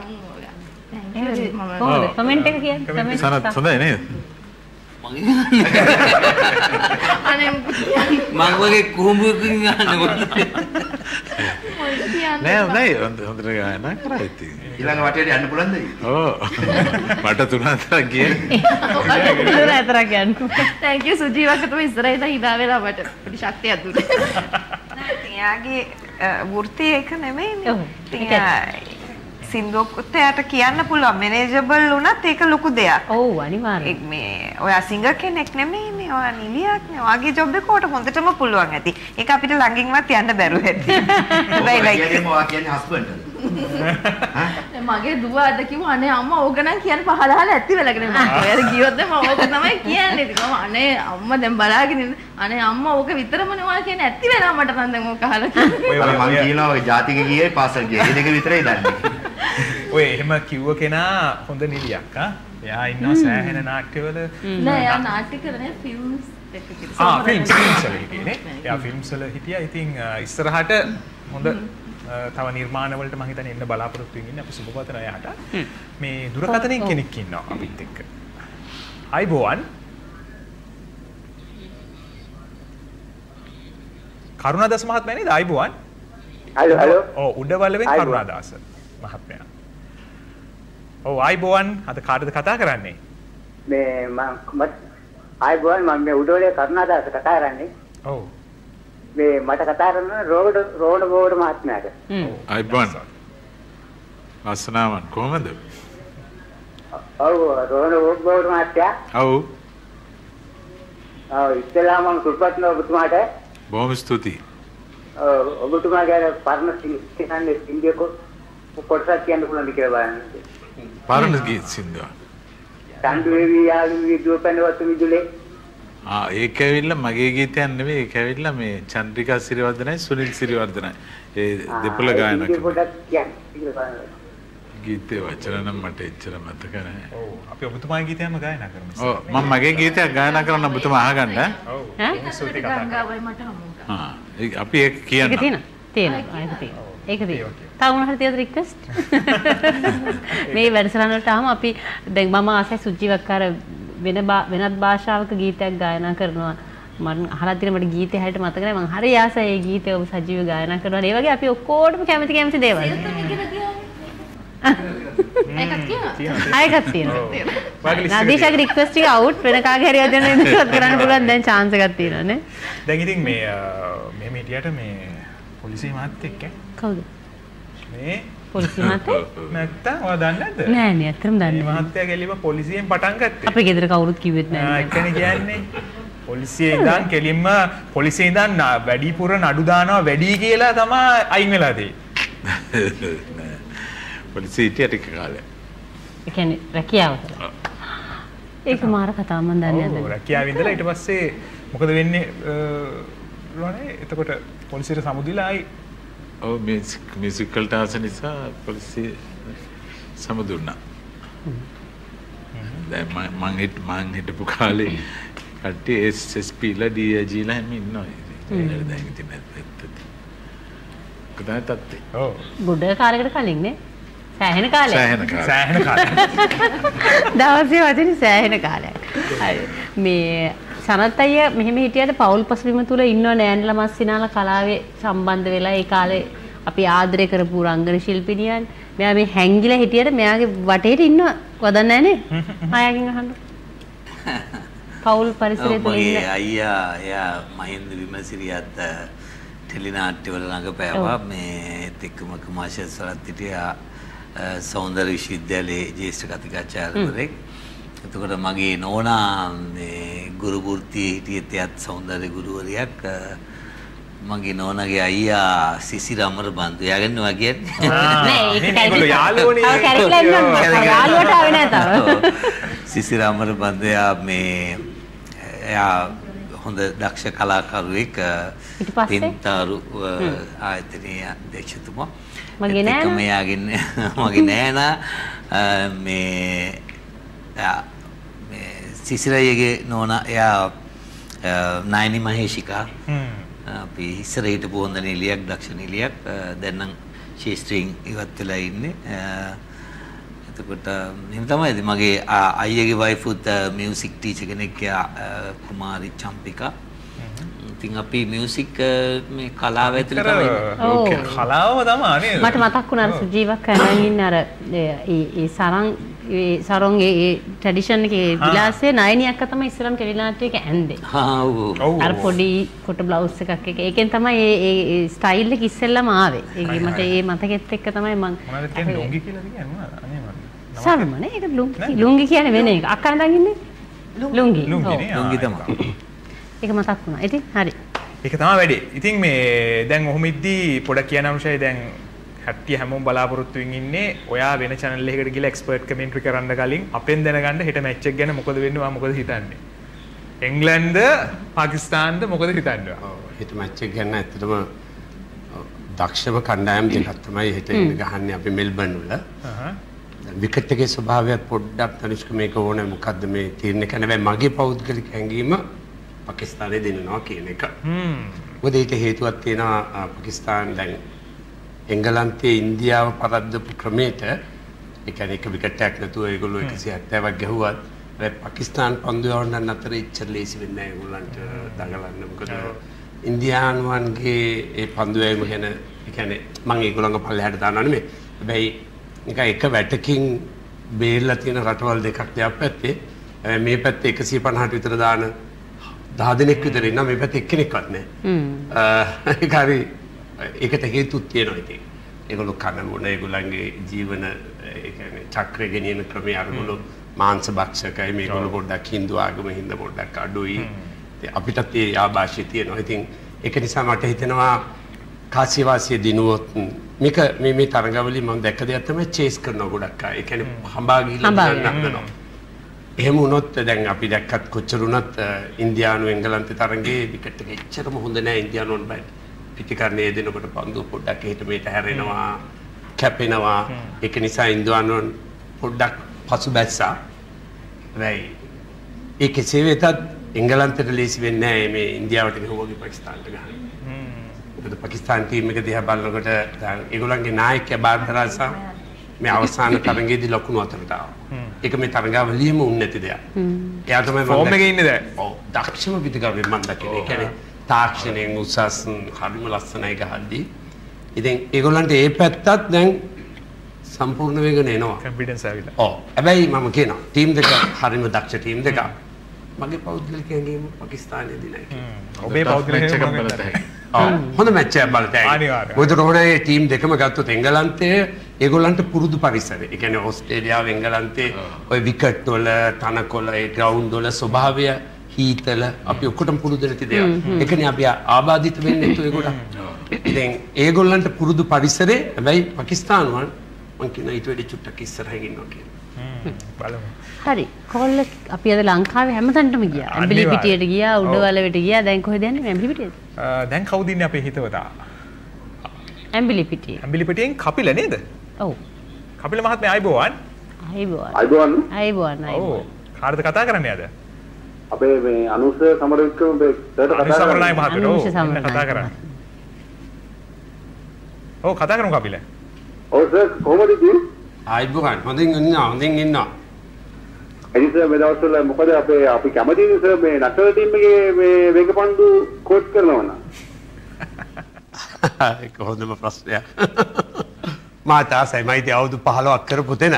ඉතින් අපි අනාගතේ බලමු. මම නෑ ඉතින් ඉන්නේ මේ ඉගෙන ගත්ත දේ රට උගන්වන්න ඕනේ.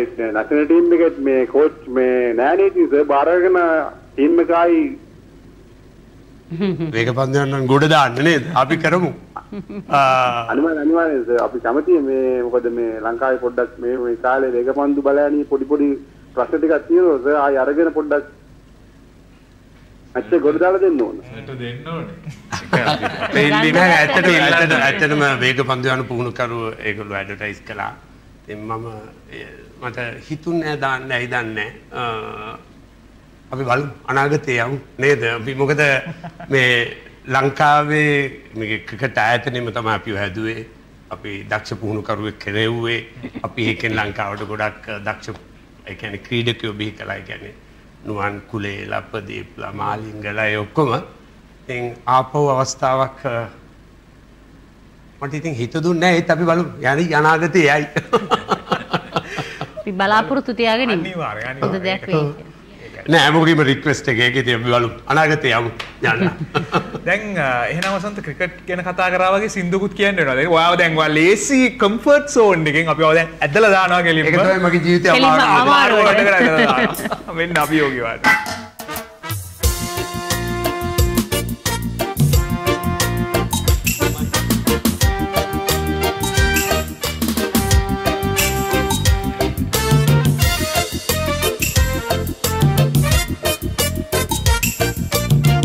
Kimada sume hiriye me arume mahada pipi denne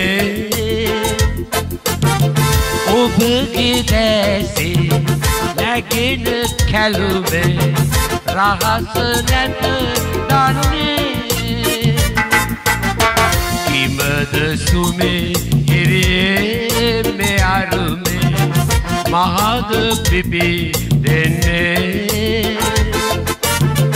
ඔබගේ දැසේ නැගෙන කැලුවේ රහස නැත දන්නේ නැල්ල වගේ ඔබ එන විලසේ මට දැනේ නිතර රහසේ මුළු තොල් පොපියා කිසිවක් නොකියා යන්නේ පැන විගසේ හැම උදේම තනියම මෙසේ හැම උදේම තනියම මෙසේ ප්‍රිය යන්නේ ඔබව හමුවේ කල්පනාව පෙම්බර හිනාව පිම්බර මගේ සිතට සුවදේ හිමද සුමේ ඉරියේ මේ අරුමේ මහද පිපි දෙන්නේ ඔබගේ දැසේ නැගෙන කැලුමේ රහස නැත දන්නේ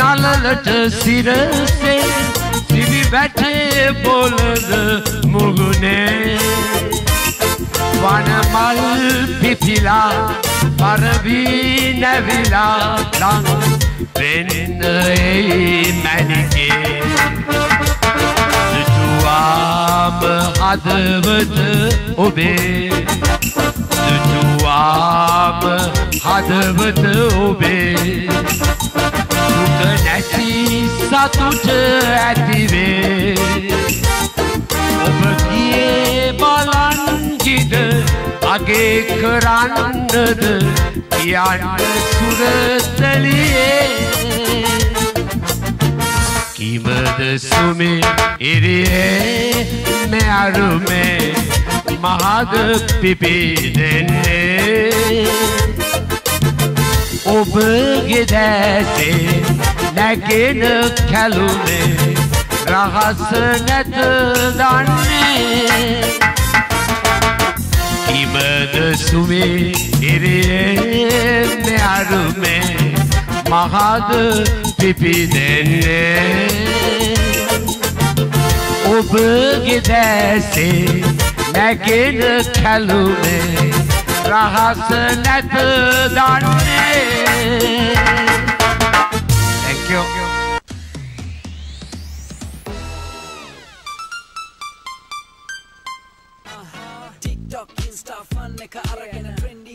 video කරන්න views like share කරන හැමෝටම තව challenge කරන්න video බලන්න trend එක හදන්න challenge කරලා fun max කරලා star කෙනෙක් වෙන්නම ඕනේ නම් ඔයත් fun blaster activate කරන්න අලුත්ම TikTok සහ Insta dialog fun blaster මාසෙටම රුපියල් 297ක් විතරයි අදම activate කරගන්න වාසිදායක mobile plan ලබා දෙන ශ්‍රී ලංකාවේ අංක 1 ජාලය dialog ආස channel වෙනුවට පේන channel බලන්නේ නැතිව ඔන්න දැන් හරි විදිහට TV බලන්න පුළුවන් හඳුන්වා දෙන dialog television budget connection decoder සමග remote එක රුපියල් 5990ක් පමණයි satellite TV high කරන town එකේ කුමාරයාට කිව්වා අදම මේක high කරලා දෙන්න කියලා දැන් එයි මුළු ලෝකෙම දැනුම සහ රසාස්වාදය ලංකාවේ හැම ගෙදරකටම ඕනෑම dialog සම්බන්ධතාවයක් හිමි ලංකාවේ සියලු දෙනාට වාසනාව රැගෙන dialog මෙගා වාසන ආයිත් ඇවිල්ලා dialog mobile home broadband සහ television සම්බන්ධතාවයක් රීලෝඩ් කළත් බිල් ගෙවුවත් ප්ලෑන් ඇක්ටිවේට් කළා. ඒ හැම අවස්ථාවකදීම ඔබට දිනුම් වරම් ලක්ෂපති කෝටිපති වරම් සමග දිනපතා වැඩිම ජයග්‍රාහකයන් බී කරන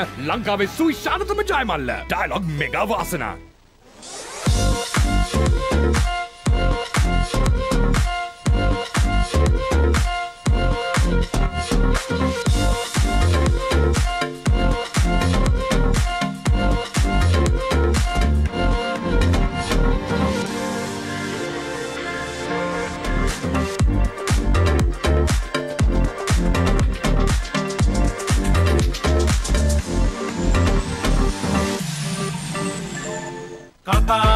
කතා පෙරලි කාර කතා ආදර කෑදරේ දෝර ගලන කතා ඉතා මතා දිගට ඇදෙන හතර අතේ කතා එයා මෙයා වෙනසක් නැති පාට කතා ඕනම නෙට්වර්ක් එකකට සීමාවක් නැතුව හතර අතේ කෝල් කරන්න dialog call blaster රුපියල් 650කට ඕනම නෙට්වර්ක් එකකට unlimited calls activate කිරීම reload හෝ my dialog app මගින් ආස channel වෙනුවට පේන channel බලන්නේ නැතිව ඔන්න දැන් හරි විදිහට TV බලන්න පුළුවන් හඳුන්වා දෙන dialog television budget connection decoder සමග remote එක රුපියල් 5990ක් පමණයි satellite TV high කරන town එකේ කුමාරයාට කිව්වා අදම මේක high කරලා දෙන්න කියලා දැන් එයි මුළු ලෝකෙම දැනුම සහ රසාස්වාදය ලංකාවේ හැම ගෙදරකටම ඕනෑම dialog සම්බන්ධතාවයක් හිමි ලංකාවේ සියලු දෙනාට වාසනාව රැගෙන dialog මෙගා වාසන ආයිත් ඇවිල්ලා dialog mobile home broadband සහ television සම්බන්ධතාවයක් රීලෝඩ් කළත් බිල් ගෙවුවත් ප්ලෑන් ඇක්ටිවේට් කළා. ඒ හැම අවස්ථාවකදීම ඔබට දිනුම් වරම් ලක්ෂපති කෝටිපති වරම් සමග දිනපතා වැඩිම ජයග්‍රාහකයන් බී කරන ලංකාවේ සුවිශාලතම ජයමල්ල. dialog මෙගා වාසනා.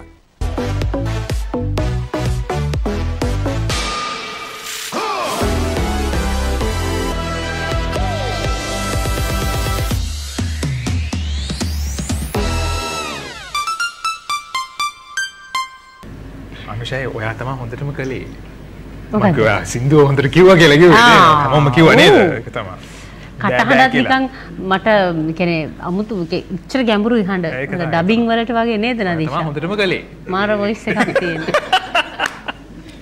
මේ දෙන්නේ සින්දුවක් කියනනම් මෙච්චර වාසන. අර පැත්තම හැරිලා කිව්වේ. මේ පැත්ත බලාගෙන බැලුවේ නෑ. තරහකාරයෝ ළඟ ඉඳගෙන ඉන්නවා වගේ අර පැත්තම හැරිලා තමයි කිව්වේ. නෑ සුජීවත් ඉස්සර. සාස්වි ඇත්තට මේගොල්ලෝ ඉගෙනගෙන තියෙනවත් එක අපි මොනවද මේ කියන්නේ කියලා. නෑ විවිධ ක්ෂේත්‍රනේ අපිනේ. මේ අපිට කෝල් එකක් තියෙනවා දැන්. රූපිකා මහත්මිය නේද ගොඩක වෙලින්.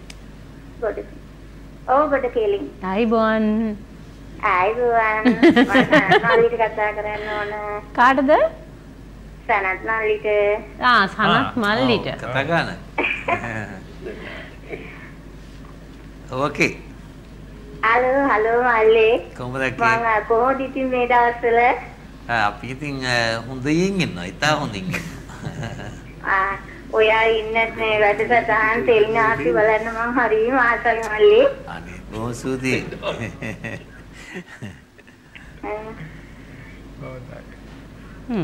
හරි. ඔක්කො ගොඩක් ස්තුතියි කතා කරාට. ජය වේවා. ජය වේවා. හොඳයි. අපි දැන් පොඩක් ආගිය තොරතුරු පොඩි රහ වෙච්ච කතා ටිකක් අහමු නේද මේගොල්ලන්ගේ. අනුෂය ඉතින් ක්‍රිකට් පැත්තෙන් මොන හරි අපිට කියන්න වෙනවා පොඩි ආගිය රහ මොන හරි කතාවක්.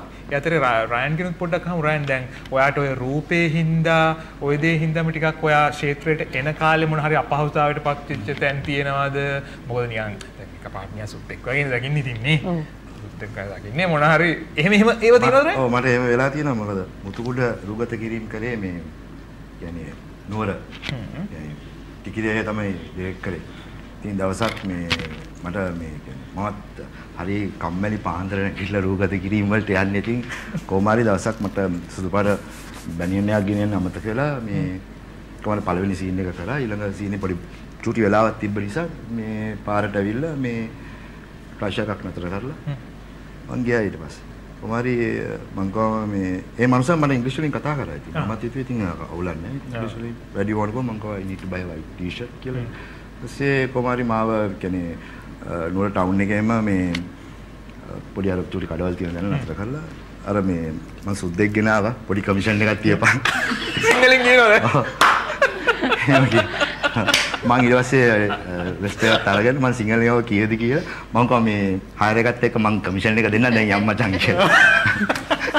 That's a good guy. අයියෝ බලාගෙන යන්න ඉතින්. ඔව්. එතකොට දැන් ඒ අනිත් පැත්තේ ප්‍රතිචාරය නිශ්ශබ්දයි. නිශ්ශබ්දයි කියලා ලැජ්ජී තුන පස්සේ හයර් එකත් එපා කියලා. පස්සේ බලලා වා ගල්ල. කවුලක් නැහැ කියලා ඉතින් අර.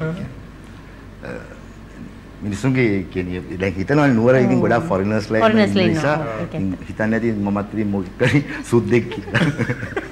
ලෝකල් සුද්දෙක් කියලා තේරුම් ගත්තේ නැහැ. දන්නේ නැහැ ලෝකල් සුද්දෙක් කියලා. ඒක ප්‍රශ්නේ. පප්පා දාලා ගිය එකෙක් කියලා හිතුවේ. කොහොම හරි පප්පා හොයා ගන්න ඕන වගේ. පප්පා හොයා ගන්න. මම තාම පප්පා හොයනවා. ඔව් ඉතිහාසය හොයාගෙන දැන් මේ එහා පැත්තේ ඉන්න කෙනා ඔයා නම් ඉතින් ඒ කාලේ ඉතිහාසය හොයන්නම තමයි හිතන් හිටියේ නේ ඉස්කෝලේ කාලේ. හරි මාස විෂයක් ඒක. මේ ආසාවතේ පුරා විද්‍යාඥවරියක් වෙන්න. පොඩි කාලේ. يعني ආසාව තිබ්බ රංගන ශිල්පිනියක් වෙන්න චූටි කාලේ නම් ආසයි. ඊටසර ටික ටික ලොකු වෙනකොට ඉතින් පුරා විද්‍යාඥවරියක් වෙන්න තමයි මගේ ලොකු ආසාවක්. අදටත් ඉතිහාසයේ කෙමිෂට් මම ගොඩාක් ආසයි ගොඩාක් ආදරේ. යාළුවන්ට උදව් කරනවද සාමාන්‍යයෙන්? ඔව් ගොඩක්. එහා පැත්තේ මේ රයන්ට පොඩි උදව්වක් කරන්න බෙද එයාගේ පප්පා හොයනවා. නෑ මම ඇන්ටි හස්බන්ඩ් කෙනෙක් හොයාගෙන ඉන්නේ ඒකට හරියන්නේ. මොකද්ද? ඇන්ටි හස්බන්ඩ් කෙනෙක්. ඇන්ටික් නේ ඉතින් මේ ශේෂ්ත්‍රයේ ඇන්ටික්. ශේෂ්ත්‍රයේ. ඔව්. ශේෂ්ත්‍රයේ ඇන්ටික්. නෑ මෙයාගේ අවුරුදු 10ක් විතර පරණ ෆොටෝස් ටිකක් තියෙනවා මගේ හස්බන්ඩ් ළඟ. ඔව්. දෙන්න ඕනේ කියලා තියාගෙන ඉන්නවා. හැබැයි මෙයා පොඩි චූටි කාලේ. මේ දැන් ඔයාලඟ නැතුව තියෙනවා. ඔයා චූටි කාලේ කියන්නේ ඔයාගේ හස්බන්ඩ් එතකොට දැන් නෑ මේගොල්ලෝ එකතු වෙලා එක වැඩසටහන චූටි කාලේ කැමරාමන් කියලා. නෑ හරි සනත්. යම් කිසි ආයතනයක වැඩසටහනක යම් කිසි ආයතනයක එතකොට ඒ වැඩසටහනේ මම තාපු මුල් කාලේ සා මෙයාගේ හස්බන්ඩ් ඒ ආයතනයේ වැඩ කරපු මුල් කාලේ. සුද්දා බබා කාලේ. සුද්දා බබා. සුදු බබා කාලේ. ඒ කියන්නේ ට්වින්කල් ට්වින්කල් ලිටල් ස්ටාර් කියලා කාලේ. අපි මේක අරන් තියන ඒ ටික මෙයා ඔයා අදහස ඇත්ත කරගන්න ඕන. ඔයා නෑ අද මං ඉල්ලනවා හස්බන්ඩ්ගේ. නදීෂා ඔයාගේ හස්බන්ඩ් ගන්නවනේ එම් කිය නැතුව අපි මේ මනුෂ්‍ය රටේ හොඳ නිෂ්පාදන වැඩසටහන් නිෂ්පාදකවරයෙක් ඉතාමත්ම ජනප්‍රිය දක්ෂ නේද? නම කියන්න. අමිල නුවන් වාදසිංහ. අමිල නුවන් වාදසිංහ වෙන ආයතනයක වැඩ කරනවා. අමිල නුවන් වාදසිංහ කියන්නේ නිර්මාණශීලී විදිහට රූපවාහිනී වැඩසටහන් නිෂ්පාදනය කරන දක්ෂයෙක්. ප්‍රවීණයෙක්. වැඩසටහන් ශීලී. දැන් අනුෂායි දැන් මෙතන ඉන්නෙම මේ දැන් මේ පැත්තෙන් ගත්තොත් මේගොල්ලන්ගේ ගෙවල් වලත් වැඩිපුර එන්නේ ටකිටිකි තරකිට තා මොන හරි ඕවා තමයි එන්නේ. මේ පැත්තෙන් ඇහෙන්නේ. ගෙදරත් එහෙමනේ පේෂල් තබ්ලා පේන්නේ. ප්‍රේහා පැත්තෙන් ගත්තත් ඉතින් ඒ වගේ තමයි. මියුසික්. ඉතින් හාගත්තත් එහෙම. මේ තබ්ලා ප්ලේයර් කෙනෙක් තමයි ඉතින් ඒ කාලේ. එහෙමයි. මේ සනත් අයත් මං හිතන්නේ බෙර තබ්ලා කියලා යට බෙර එකක්වත් හරියට ගහන්න බෑ. හැමදේම තලා ගන්න පුළුවන්. එසන සංගීත මම හදින වාගේ එක ඉන්ටර්විව් එකකදී හොඳට මේ ගැට බෙර ගන්න පුළුවන් කියලා කියනවා. ෆස්ට් ක්ලාස් ප්ලේයර් කෙනෙක්. ඔව් මම මං යාළුවා. ඊළඟ තමයි කියන්නේ. ඔව් කතා කරන එක ඉන්ටර්විව් එකකදී එයා මේක හරිය හොඳට වාදනය කරන්න පුළුවන් කියලා කිව්වා. හොඳට හාමෝනියම්. යා දන්න දෙයක්. යා පුළුවන් කියලා කියන කෙනෙක් නෙවෙයි. නෑ අපි කියමු. අපි කියමු. නේද? නෑ ඇත්තටම මේ අපි කියන්නේත් නෑ. නෑ මේ මට මේ අයියේ මේ මට පුංචි කාලේ ඉඳලා ගොඩක් මේ කලාවෙම දේවල් එක්ක ගොඩක් ගැවසෙන්න හම්බුණා. චිත්‍ර, නාට්‍ය, නැටුම්, සංගීත මේවා ඉගෙන ගන්නත් හම්බුණා මට. මං හිතන්නේ ලංකාවේ එකම එක්කෙනෙක් ඉන්නවා මේ උසස් පෙළ විභාගයට අර විෂයන් 4 තියෙන කාලේ සංගීත නැටුම් නාට්‍ය හරංකලාව මේ සිංහල විෂයන් 4 කරපු එක්කෙනා ඉන්නේ ලංකාවේ මං විතරයි. කවුරුහරි බලාගෙන ඉන්නවනම් කියන්න ඉන්නවා කියලා. මේ මම විතරයි මං හිතන්නේ ඉන්නේ. ඒ කියන්නේ මට හැම සබ්ජෙක්ට් එකක්ම අපේ කලාව පැත්තේ මට ආසාව තිබුණා. උන්න තිබුණේ කලාව උන්න තිබුණේ. ඉතින් ඒකෙම ඉගෙන ගන්න මට ගොඩක් ආසාවක් තිබුණා. ඉතින් මම පුළුවන් තරම් මේ පුළුවන් දේවල් ඉගෙන ගත්තා. ඉතින් ඒකෙන්ද මේ පොඩ්ඩක් තබ්ලාවක් ප්ලේ කරගන්න, හාමෝනියම් එකක් ගන්න. හාමෝනියම් එක ප්ලේ කරලා පොඩි සින්දුවක් කියාගන්න. එදිනෙදා නිකන් මේ මනස සැහැල්ලු කර ගැනීම සඳහා අවශ්‍ය දේවල් ටික තියාගන්නවා. අයිකෝල් එකක්. කෝල්ස් තියෙනවා සෑහෙන අපේ කට්ටියට. සූර්ය වැවෙන් කවුද? රේණුකා නේද? ඔව් අයිබෝන් ඔබතුමියට. ඔව් කාටද කතා කරන්නේ අද? මේ රෝහණ මහත්මයාට. අයිබෝන්. මම ආසයි අර සජේමී අර මෙතින් මෙත බලා කියන සින්දුව අහන්න. දැන් මුලින් පටන් ගන්නකොට මම කිව්වා ඒක. දැන් මම දැක්කේ ඉන්නවා. ඒකනේ. කවන්නේ නෑ වෙන සින්දුවක් වුණත් කවන්නේ නැස. හරි වෙන ගීතයක් ගායනා කරන්න. ඔව්. අපි බලනවා සජේට. බොහොම ස්තුතියි. බොහොම ස්තුතියි. ඉතින් මේ ලව් ලෙටර්ස් ඉතින් මේ ඔයා ලියනකොට ඉතින් මම මේ වැහුවේ නෑ වැඩි හිටියන් ඒව අහන කාරින්. ඔයා අහන්න. මං නිශ්ශබ්දයි. ලව් ලෙටර්ස් ලියනකොට ඉතින් ඔබතුමාට පෙන්ලා තියෙනවද කියලා දෙනවද කට්ටිය? මම ඔබතුමාගේ සින්දු මම වැඩිපුර මේවට පාවිච්චි කරනවා කියලා මම නම් ලියලා නෑ. ඕන තරම් මගේ ගීත අයියට සින්දු ලියලා මොකද මගේ සින්දු වලින් ගොඩක් ප්‍රයෝජන අරගෙන තියෙන්නේ මගේ වෙන අය. අයියට හම්බෙලා නෑ අයියගේ සින්දු. මම සමහරවිට රෝණයි ඔය සින්දු කියනකොට රෝණයි බැඳගත්තා. නේද නැද්ද? නෑ. සමහර ඒවා කියනකොට බැඳලා නෑ. පස්සේ ඉතින් නෙතින් සෑහෙන කාලෙත් නෑ. මම ඒක අහන්නේ ඒක අතහැරලා තින්නේ ඒක නහනේ. සෑහෙන කාලයක් විතරයි උත්තරේ ඉන්නේ. හොඳයි මේ සුජියක් කියන්නකෝ ඉතින් දූල දෙන්නත් එක්ක ඒ දෙන්නගේ අනාගතය ගැන ඉතින් ගොඩක් ලොකු බලාපොරොත්තු ඇති. ඔයා මොකද ඔයා මේ පාත් එක මියුසික් වලින් ඉස්සරහට යන්න කියනවාද? දෙවෙනියා ගැන අහන්න. දෙවෙනි දුව රංගමල්ලක් වගේ බැලුවම පේනවා එයාගේ අනාගතේ මියුසික් ඉන්ඩස්ට්‍රි එක පැත්තට යනවද නැත්නම් එයා දක්ෂ වෙන විෂයක් තියෙනවද? ඒ දෙන්නගේම අනාගතය මට තීරණය කරන්න බෑ. මට පුළුවන් එයාලට ඕන ෆවුන්ඩේෂන් එක පසුබිම හදලා දෙන්න. ඒ අය ඒ දෙන්න තමන්ට සුදුසු දේ සහ තමන් කැමති දේ තෝරගෙන කරන්න ඕනේ. වැරදි කරන්නේ නැත්තම් හරි මාර්ගයේ යනවා නම් එච්චරයි. ඉතින් උගන්වලා තියෙනවා ලොකු එකෙනා IT එන්ජිනියර් කෙනෙක් මේ වෙනකොට යාට උපාධියක් ඔල්රෙඩි තියෙනවා. පොඩි එකෙනා ඉගෙනීමට දක්ෂයි වගේම එයා ස්පෝර්ට්ස් වලටත් හරි කැමති. එයා බාස්කට්බෝල් මුලින්ම පටන් ගන්න දැන් ෆුට්බෝල් වලින් නැවතිලා ඉන්නේ. තව කොහෙද මොන ස්පෝර්ට්ස් තව කරන්නේ? එයා කැමති ඒ විදිහ සෙල්ලම් කරන්නේ විදිහේ වට. ඉතින් ෆුට්බෝල් ටීම් දැන් ෆුට්බෝල් සෙල්ලම් කරන අරන් දැන් මම හිතන්නේ පොඩි කාලෙයි පර්සනල් කෝච් කෙනෙකුත් ඉන්නවා එයාට. එයා කොළඹ ෆුට්බෝල් ටීම් එකට ක්ලබ් එකටත් සෙල්ලම් කරන්න පටන් අරන් ඉන්නවා. එයා වෙනම කැරක්ටර් එකක්, ලොකු එකනා වෙනම කැරක්ටර් එකක්. හැබැයි දෙන්නම හරි දක්ෂයි. ඉතින් මම සිංගල් පේරන්ට් කෙනෙක්. ඉතින් මට පුළුවන් හැමදේම මේ දෙන්න වෙනුවෙන් මම කරලා තියෙනවා. මේ වෙනකොට මට දැන් අද මං ගියත් ප්‍රශ්නයක් නැහැ. ඒ දෙන්නට ජීවිතේ ගෙනියන්න ඕන විදිය සහ එයාලට ඕන පසුබිම හදලා දීලා තියෙනවා. ඉතින් අක්කා ඉන්නවා නංගිට. ඒ බයකුත් නැහැ හිතට. ඉතින්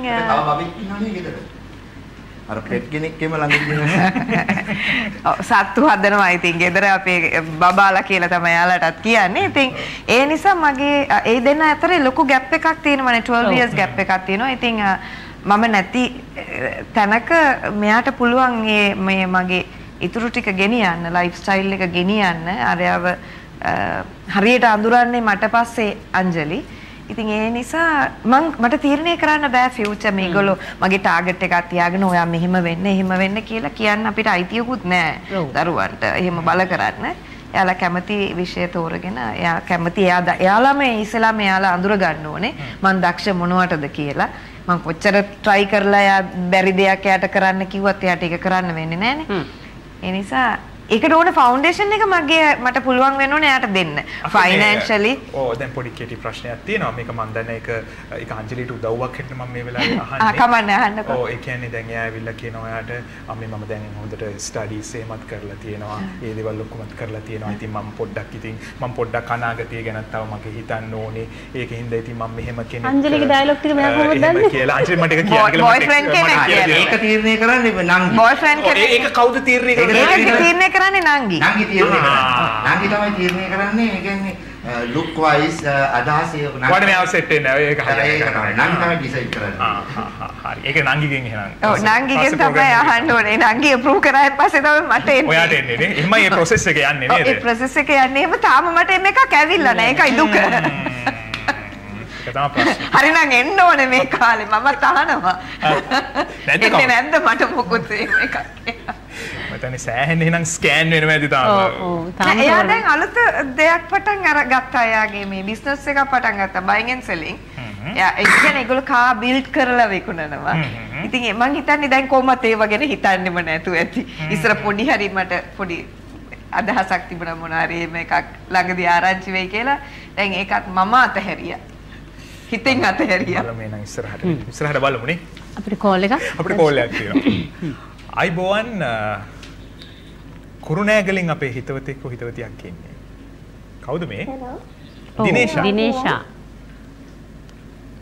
ඔව් දිනේෂා. කතා කරන්න ඇහෙනවා අපිට. කාටද කතා කරන්න ඕනේද? කුරුණෑගලින් දිනේෂා. ඔව්. කාටද කතා කරන්නේ? නදීෂාකට. නදීෂාකට. දිනේෂා නදීෂාට කතා කරනවා. ඒක තමයි. ඔව් නංගි. නදීෂාක්ගේ කොහොමද? හොඳයි නංගි හොඳින් ඉන්නවා. ඉතින් ඔයා ගොඩක් හොඳට රඟපානවා.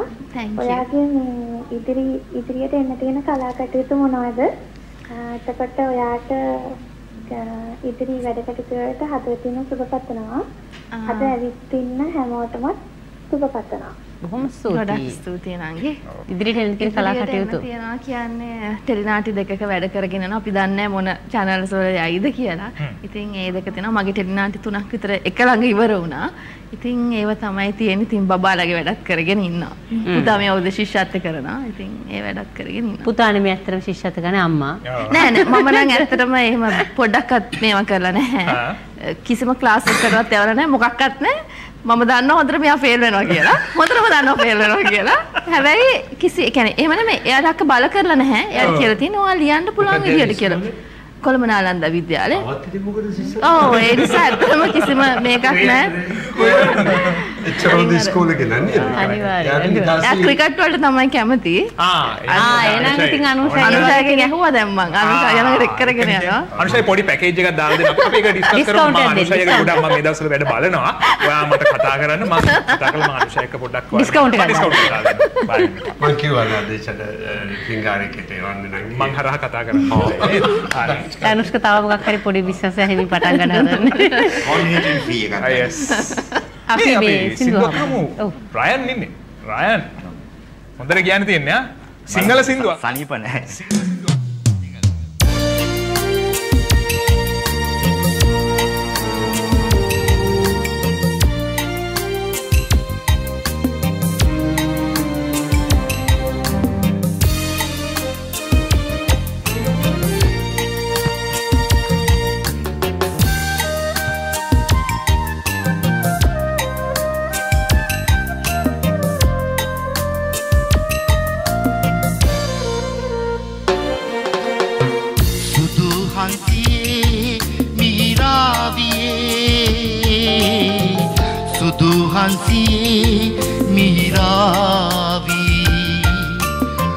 මගේ අත දවටා ඔබේ පඳ වටා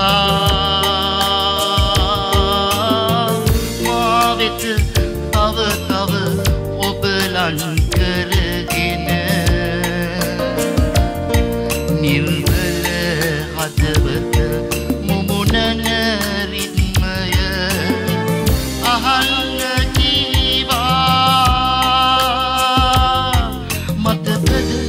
දවසක්දා සුදු හන්සියේ මිහිරාවියේ සුදු හන්සියේ මිහිරාවී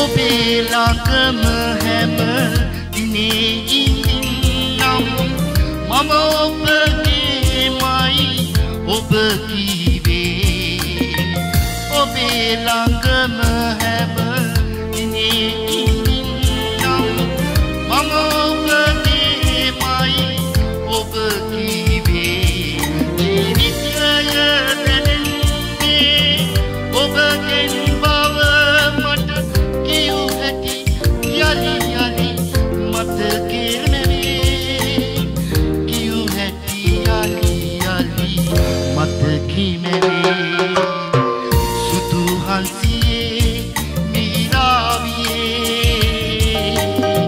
සුදු හංසියේ මිහිරාවී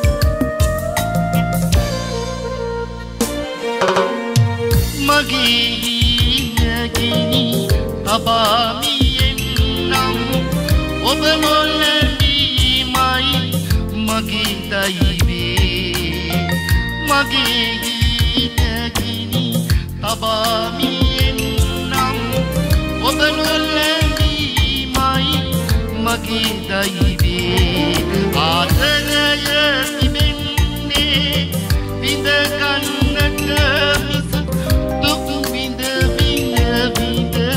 වන්න නොවේ දුක් විඳ වන්න නොවේ සුදු හංසියේ මිහිරාවියේ සුදු හංසියේ මිහිරාවී මගේ අත දවටා ඔබේ බඳ වටා තව තව ඔබ ලං කරගෙන නිර්වල හදවත මුමුණන රිද්මය අහන්න කීවා මතකද දවසක්දා සුදු හංසියේ මිහිරාවියේ සුදු හංසියේ මිහිරාවී. Thank you.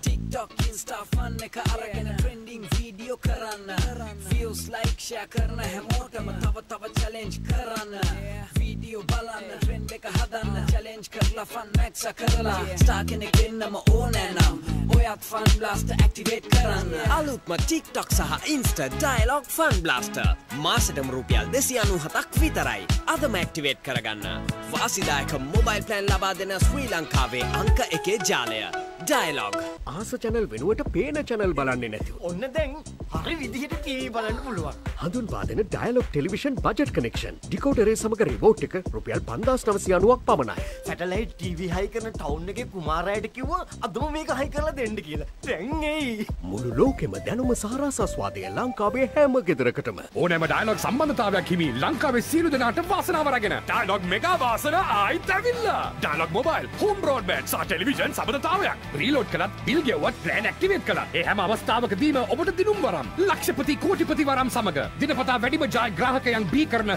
ලංකාවේ සුවිශාලතම ජයමල්ල dialog මෙගා වාසනා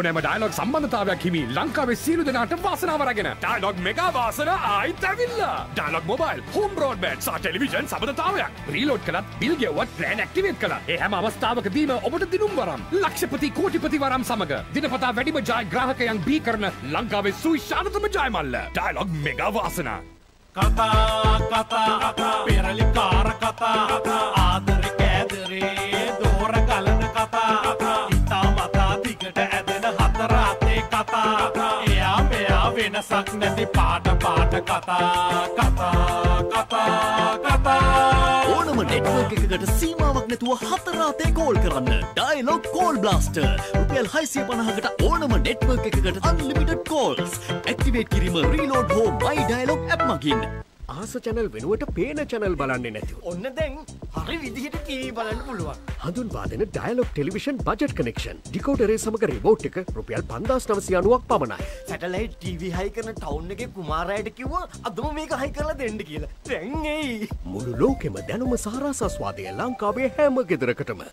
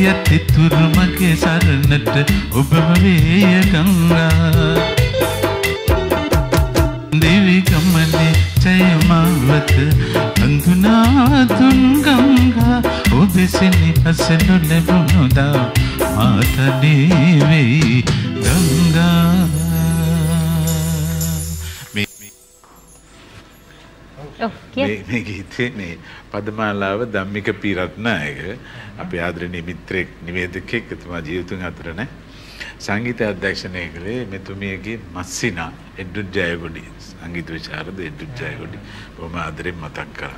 මට දැන් පුංචි කාලේ මතක් වුණා ධනුෂ්ක. මොකද මම ඉස්සර දන්නේ මෙතුමන්ගේ ගීත විතරයි. මොකද අපේ ගෙදර සතිය අන්තයට සතියේ දවස්වලට සති දවස් 7ම ඔක්කොම ඇහෙන්නේ මේ ගීත ටිකම තමයි. මොකද ඒ තරම් අපේ ගෙදර පැදුර ඒවට එහෙම ඒ කාලේ කියන්නේ මේ බොහොම සුළු ළඟදී ඒවනම් ලොකු කාලයක් නෙමෙයි නේද? නෑ මේ ළඟදී මේ කියන්නේ මේ ඈත කාලේ වෙච්ච දේවල් ටික කියන්නේ. මට ආසයි සනත් අයියාගේ කටහඬින් අහන්න අපේ බෝගොඩ මහත්මයාගේ ගීතයක් ඔබ කැමති ගීතයක පේලි දෙකක් මම ආසයි අහන්න. මේ ගීතය හෝ වේවා වෙන එකක් හෝ කලින් කියපු ගීතයත් අපි හරි ආසෙන්නේ නදීෂා ආයේ ගීතය කියන්නේ පොඩි කොටසක්. මට ආසයි ඒක අර නිකන් වේදිකා නාට්‍ය ශෛලියෙන් අහන්න. එමයි.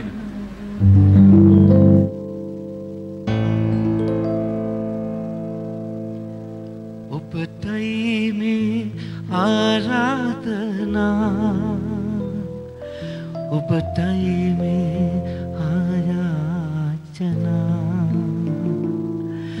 ඔබටයි මේ ආරාධනා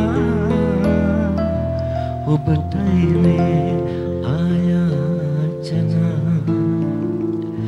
හිරු සඳු ඇති තුරා සසර සරණා තුරා ඉන්නට බෑ තරහා වෙලා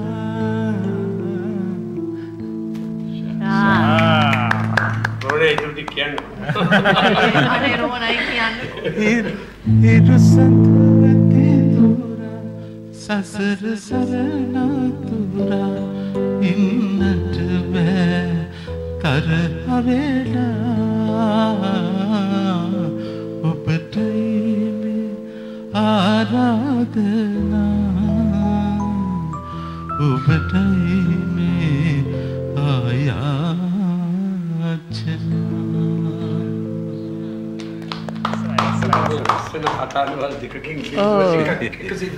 හොඳ වෙලාවට අදිශ වේලස්සින් කියලා ඉවර කරේනේ. මේ දැන් මට මේ කියන්නේ අයියාගේ විශිෂ්ට ගායන හැකියාව එක අපිට මේ ඒකට කිට්ටු කරන්නවත් බෑ. අයියා ගායනා කරනකොට මම දැක්ක විශේෂත්වය තමයි ඒ සෑම ස්වරයකම ඒට විශේෂ දෙයක් කියනවා. ඒ කියන්නේ සෑම ස්වර ස්ථානයක්ම ටච් කරනවා. අපිට අපි සමහරට අතාරිනවා ස්වර අතාරිනවා. හැබැයි අයියා අර හැම ස්වරයකටම ගිහිල්ලා එන්නේ. ඒ විතරක් නෙමෙයි මේගොල්ලෝගේ නියතමානිකම බලන්නකෝ මේ අයියම මට කියනවා ඔබට මේ ආරාධනා කියන්න කියලා. මට මතක් කරලා දෙන්න කියන්නේ මේ තව කෙනෙකුට කියන්න පුළුවන් මූ කියන්න දෙන්නේ මගේ සින්ද මේ පූර්ණ සමාජයේ එහෙම වෙන්නත් පුළුවන් සමහර අයට. ඕනේ කොහොමද තියෙනවා මේ කියන්නේ ඒ කියන්නේ යාගේ ජෙනරේෂන් එක ඒකේ පරම්පරා ජෙනරේෂන් දෙක තුනක මේ ඕනෑගේ තියෙනවා ඒ ලව් එක. ඒ කියන්නේ ඒ ආදරය. ඒ කියන්නේ එයාගේ තියෙනවා ඒ කියන්නේ යා ආදරේ හැමෝටම ආදරේ. ඒ ආදරය ඒ කියන්නේ අපිව දැක්ක ඕන තැනකම ඕන තැනක කොහෙද දැක්කත් ඒ සුන්දර මිනිසයා. Thank you. සුන්දර මිනිස්සු ගැන කතා කරද්දී තවත් ගොඩාක් දුර කතා කරනවා. ඕ අද මහියංගනෙන් ඉන්න අපේ හිතවතෙක් නේ. දයාරත්න නේද? හිතවතියක් සමාවෙන්න මහියංගනෙන් හිතවතියක්. ආයිබෝවන් ඔබතුමගේ නම දයාපතිරණ. ආයිබෝවන්.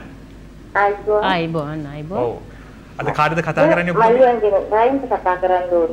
රයන්ට. ඔව් මෙන්න අවස්ථාව. හලෝ. ඒක. ඔව්. ආයිබෝවන්. රයන්. ඔව් කතා කරමු ඇහෙනවා අපිට. අපිට ඇහෙනවා. ඒකේ දෙවියන්ත් නම් ගොඩක් බලනවා. බොහොම ස්තුතියි. ඊළ පපුලේ ගොඩක් දවසකින් දැක්ුණා. නීල පබුලු එකකින් මම මොකද වෙනත් ටෙලිනාට්‍යක වැඩ නිසා සහ අර දීර්ඝකාලීනව ටෙලිනාට්‍යවල මම මේ කියන්නේ කොටස් කීපයකට විතරයි සහභාගී වෙන්නේ. නැත්තම් මේ දීර්ඝකාලීනම දීර්ඝකාලීන ටෙලිනාට්‍යවල වැඩ කරන්නේ නැති නිසා. හැබැයි thank you ඒ මම රංගපාපු ඒ නීල පබුලු එකේදී මට ආදරය කරන්න බොහොම ස්තුතියි. Thank you. බොහොම ස්තුතියි. අපි සින්දුවක් අහමුනේ. ඔව් අපි එහෙනම් සින්දුවක් අහමු. සින්දු බ්ලොක් එකක් තියෙනවා. පොඩි ට්‍රැෆික් එකක් තියෙනවා සින්දු. අපි ටිකක් නිවී සැනහෙන ගීත ඇහුවා වගේම අර වේදිකාවට ඇවිල්ලා බොහොම හොඳට නැට වෙන්න ගීත කියන අපේ සුජීවකට ඒ සින්දුවක් අපි අහමු නේද දැන්?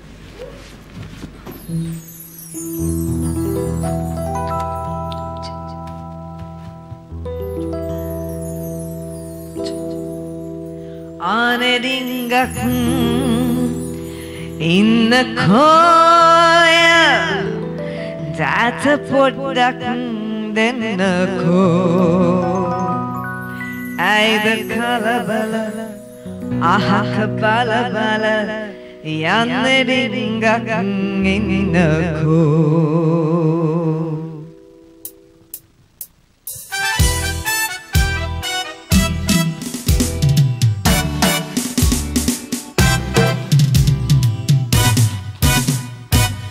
ආනෙරිංගක් ඉන්නකෝ ජාත පොඩ්ඩක් දෙන්නකෝ ඇයිද කලබල අහක බල බල යන්නේ රිංගක් ඉන්නකෝ ආනේ රිංගක් ඉන්නකෝ ජාත පොඩ්ඩක් දෙන්නකෝ ඇයිද කලබල අහක බල බල යන්නේ රිංගක් ඉන්නකෝ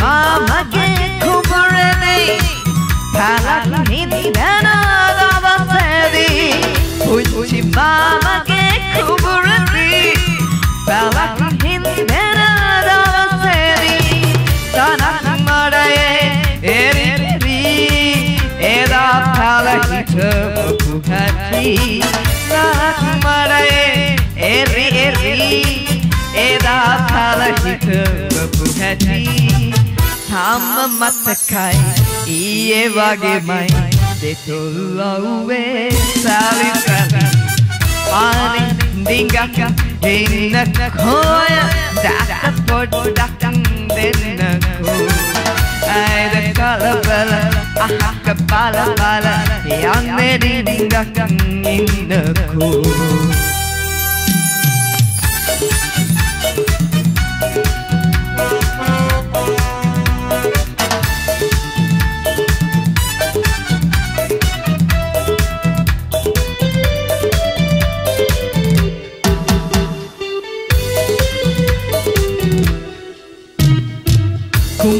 Gahayata batakale Nada bitati ogadole Gahayata batakale Nada bitati ogadole Isakandale Gili gili Dadia bum Kili kili Isakandale Gili gili Dadia bum Kili kili Dasanalava Sinah selva Dapati mune Maltipe Ane Dingak Innakoo Jata pොඩ්ඩක් දෙන්නකෝ ඇයිද කලබල අහක බල බල යන්නේ රිංගක් ඉන්නකෝ ආනේ රිංගක් ඉන්නකෝ ජාත පොඩ්ඩක් දෙන්නකෝ ඇයිද කලබල අහක බල බල යන්නේ රිංගක් ඉන්නකෝ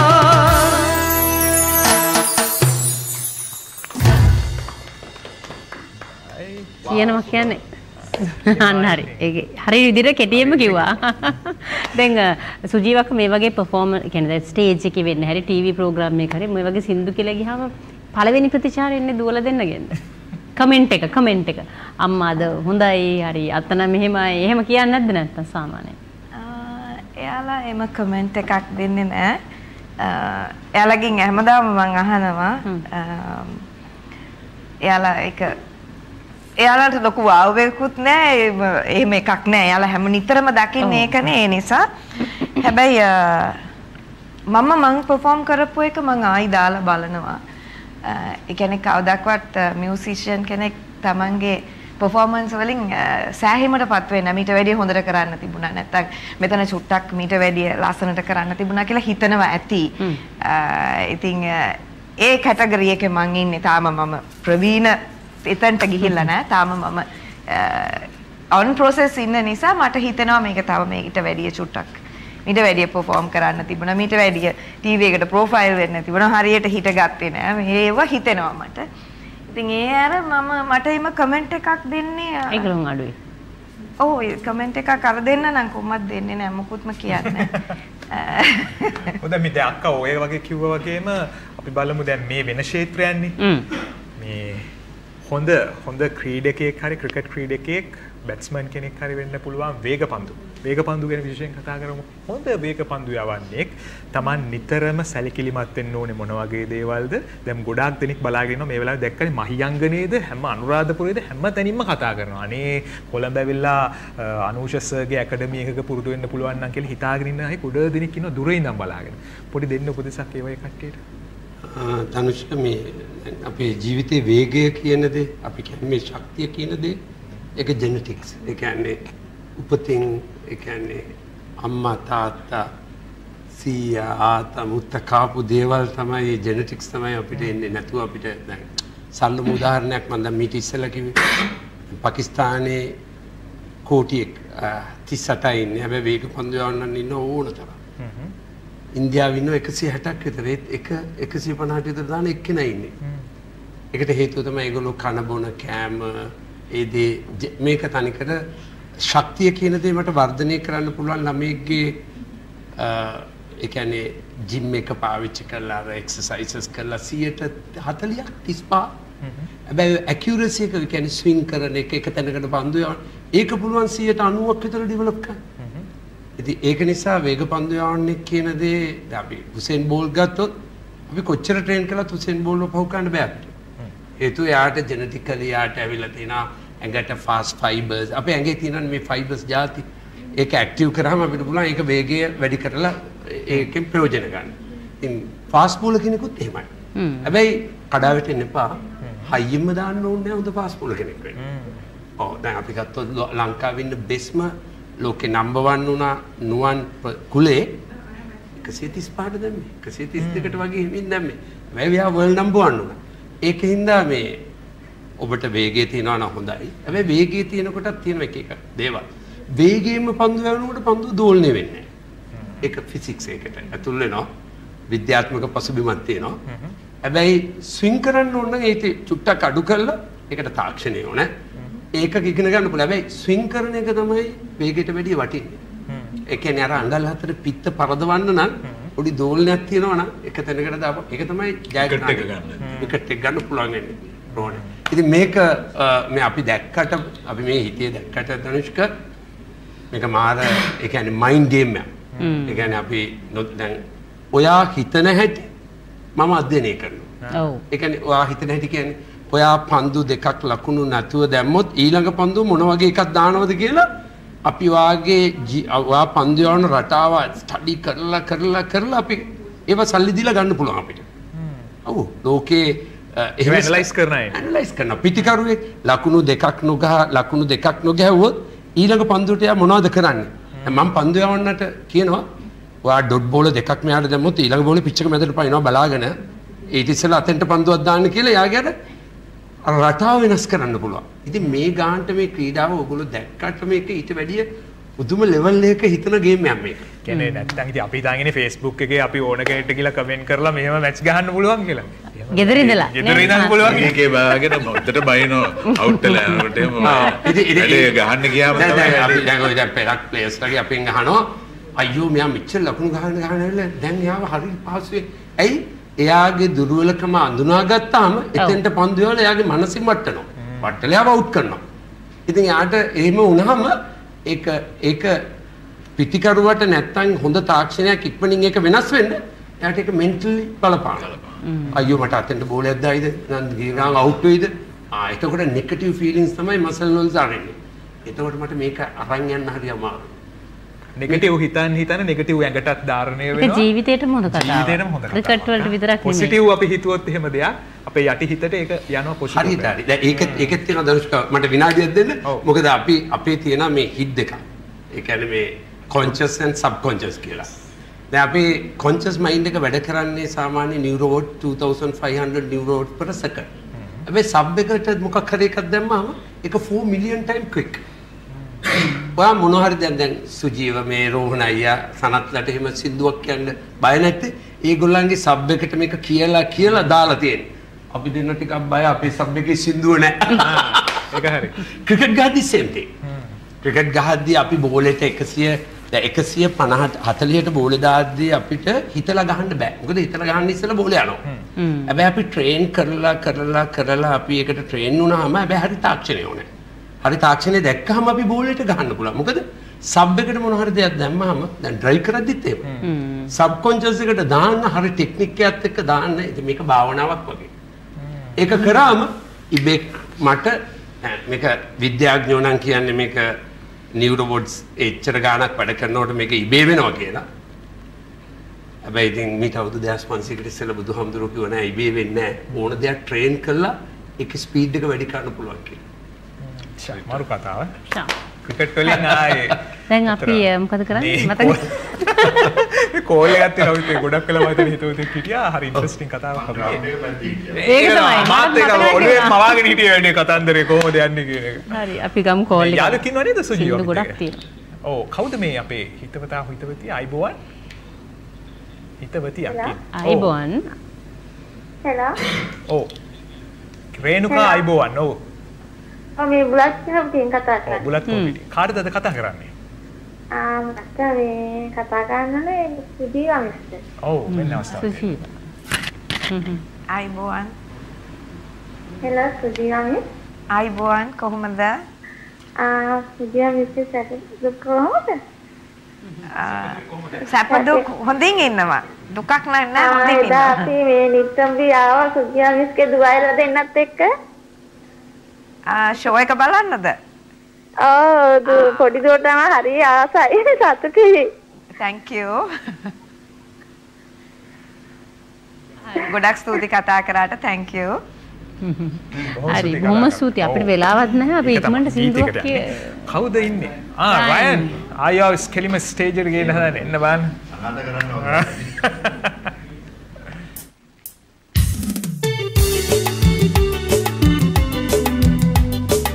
Kumari Adri Kumari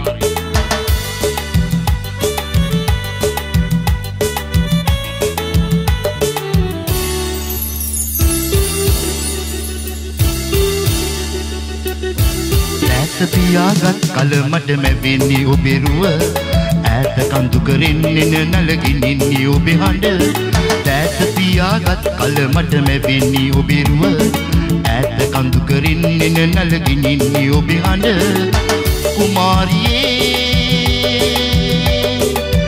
අමතක නොවේ ලස්සන රුවේ සිත සැලසුවේ පියාගත් කල මට මැවෙන්නේ ඔබේ රුව ඈත කඳු කරින්නෙන නලගිනින්නේ ඔබේ හඬ දැස පියාගත් කල මට මැවෙන්නේ ඔබේ රුව ඈත කඳු කරින්නෙන නලගිනින්නේ ඔබේ හඬ කුමාරියේ අමතක නොවේ ලස්සන රුවේ සිත සැනසුවේ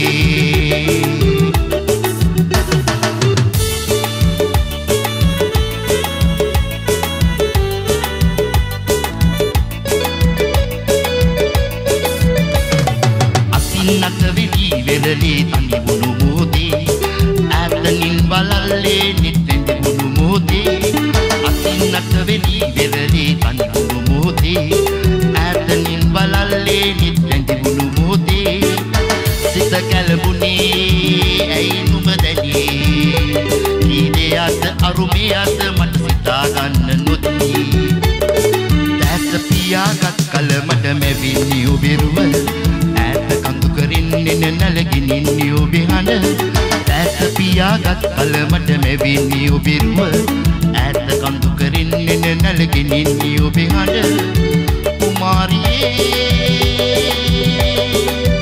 අමතක නොවේ ලස්සන රුවේ සිත සැලසුවේ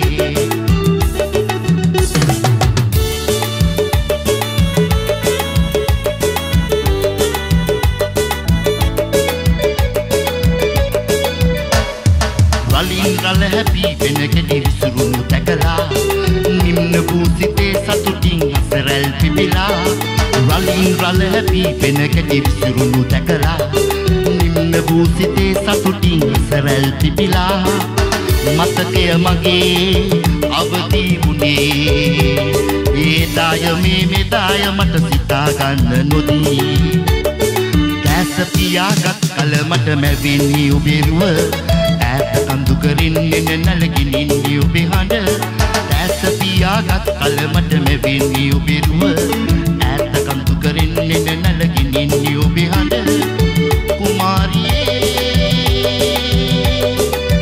අමතක නොවේ ලස්සන රුවේ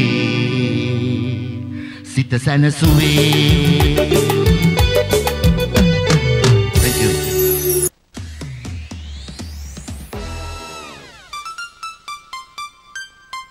ආස channel වෙනුවට පේන channel බලන්නේ නැතිව. ඔන්න දැන් හරි විදිහට TV බලන්න පුළුවන්. හඳුන්වා දෙන Dialog Television Budget Connection. ඩිකෝඩරේ සමග රිමෝට් එක රුපියල් 5990ක් පමණයි. සැටලයිට් TV හයි කරන ටවුන් එකේ කුමාරයාට කිව්වා අදම මේක හයි කරලා දෙන්න කියලා. දැන් එයි. මුළු ලෝකෙම දැනුම සහ රසස්වාදය ලංකාවේ හැම ගෙදරකටම. ඕනෑම ඩයලොග් සම්බන්ධතාවයක් හිමි ලංකාවේ සියලු දෙනාට වාසනාව අරගෙන ඩයලොග් මෙගා වාසන ආයිත් ඇවිල්ලා. ඩයලොග් මොබයිල්, හෝම් බ්‍රෝඩ්බෑන්ඩ් සහ ටෙලිවිෂන් සම්බන්ධතාවයක්. රීලෝඩ් කළත් බිල් ගෙවුවත් ප්ලෑන් ඇක්ටිවේට් කළත් ඒ හැම අවස්ථාවකදීම ඔබට දිනුම් වරම් ලක්ෂපති කෝටිපති වරම් සමග දිනපතා වැඩිම ජයග්‍රාහකයන් බී කරන ලංකාවේ සුවිශාලතම ජයමල්ල ඩයලොග් මෙගා වාසන. කතා පෙරලිකාර කතා ආදර කෑදරේ දෝර ගලන කතා ඉතා මතා දිගට ඇදෙන හතර අතේ කතා එයා මෙයා වෙනසක් නැති පාට කතා ඕනම නෙට්වර්ක් එකකට සීමාවක් නැතුව හතර අතේ කෝල් කරන්න ඩයලොග් කෝල් බ්ලාස්ටර් රුපියල් 650කට ඕනම නෙට්වර්ක් එකකට අන්ලිමිටඩ් කෝල්ස් ඇක්ටිවේට් කිරීම රීලෝඩ් හෝ මයි ඩයලොග් ඇප් මගින්.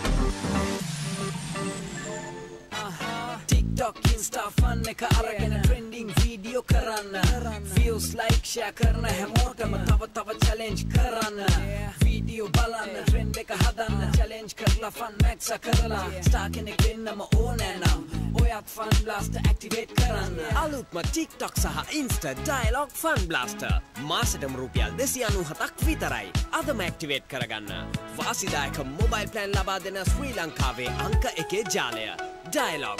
ඕනෑම ඩයලොග් සම්බන්ධතාවයක් හිමි ලංකාවේ සියලු දෙනාට වාසනාව අරගෙන ඩයලොග් මෙගා වාසන ආයිත් ඇවිල්ලා. ඩයලොග් මොබයිල්, හෝම් බ්‍රෝඩ්බෑන්ඩ් සහ ටෙලිවිෂන් සම්බන්ධතාවයක්. රීලෝඩ් කළත් බිල් ගෙවුවත් ප්ලෑන් ඇක්ටිවේට් කළත් ඒ හැම අවස්ථාවකදීම ඔබට දිනුම් වරම් ලක්ෂපති කෝටිපති වරම් සමග දිනපතා වැඩිම ජයග්‍රාහකයන් බී කරන ලංකාවේ සුවිශාලතම ජයමල්ල ඩයලොග් මෙගා වාසන.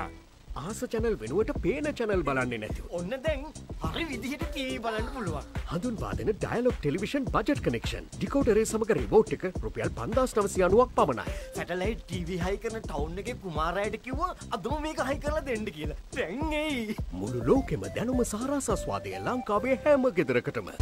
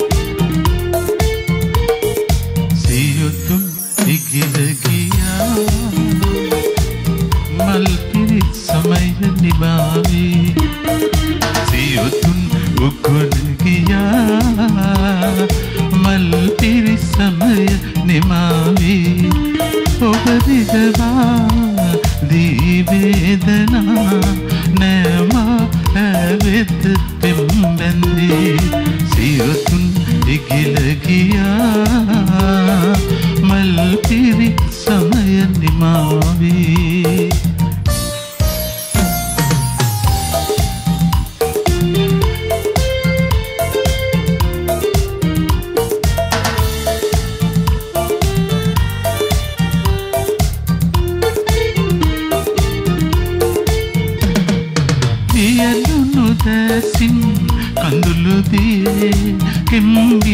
සොයනා මේ ගමනේ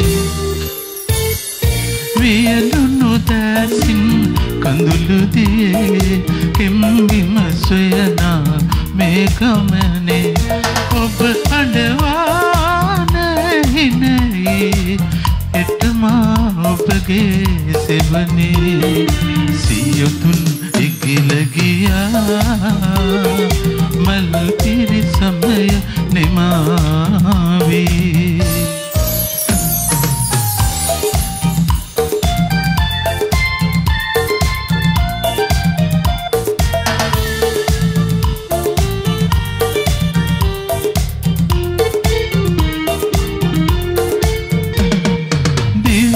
සලානේ මේ පුරවා එළිය ඔබ මට ගෙන ආවා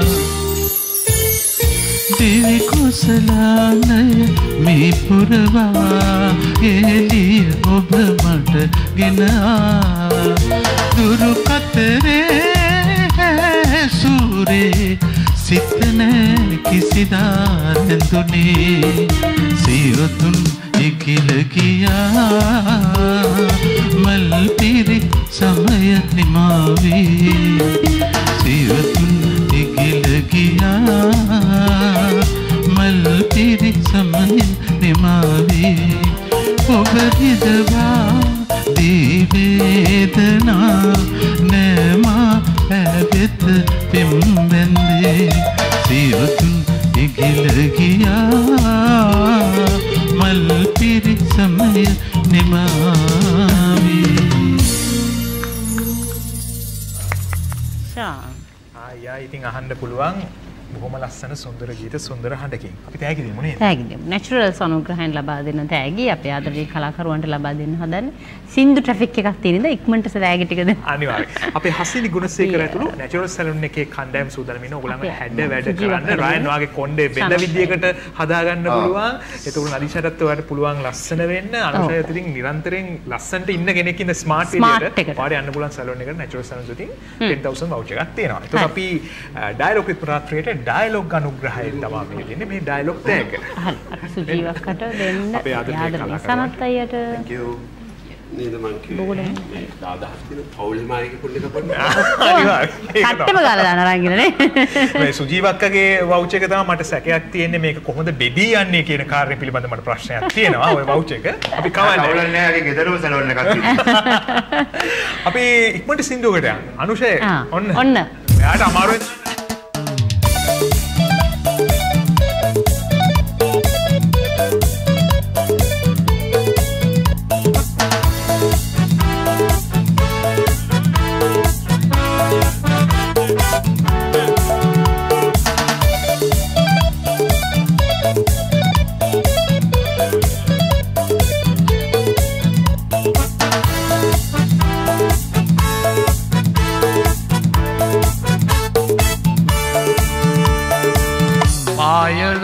සඳගුවන් ගැවේ ආදරේ හොඳුරයි නීල දෙදුණු නිලා දෙදී ආදරේ මුමුණයි ඇයිද පුන් සඳ පමා වෙලා තරුහාවියෝ වෙලා මගේ වරදට සමා වෙලා එන්න සිනහා වෙලා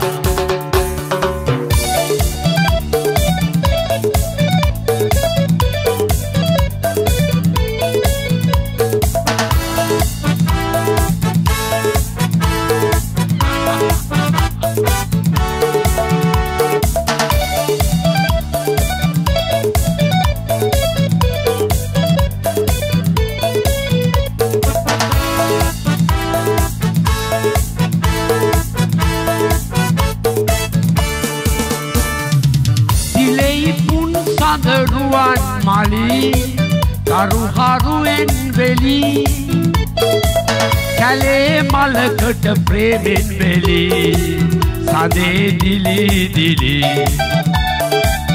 Aida Nilwan Dinet Tobe Payavela Vage Kauda Oberang Mamai Obe ආදරේ කුමාරියේ අයලා සඳගුවන් ගැබේ ආදරේ කොඳුරයි නීලදේ දුණු ලීලා දිදී ආදරේ මුමුණයි ඇයිද පුන් සඳ පමා වෙලා කරුහාවියෝ වෙලා මගේ වරදට සමා වෙලා එන්න සිනහා වෙලා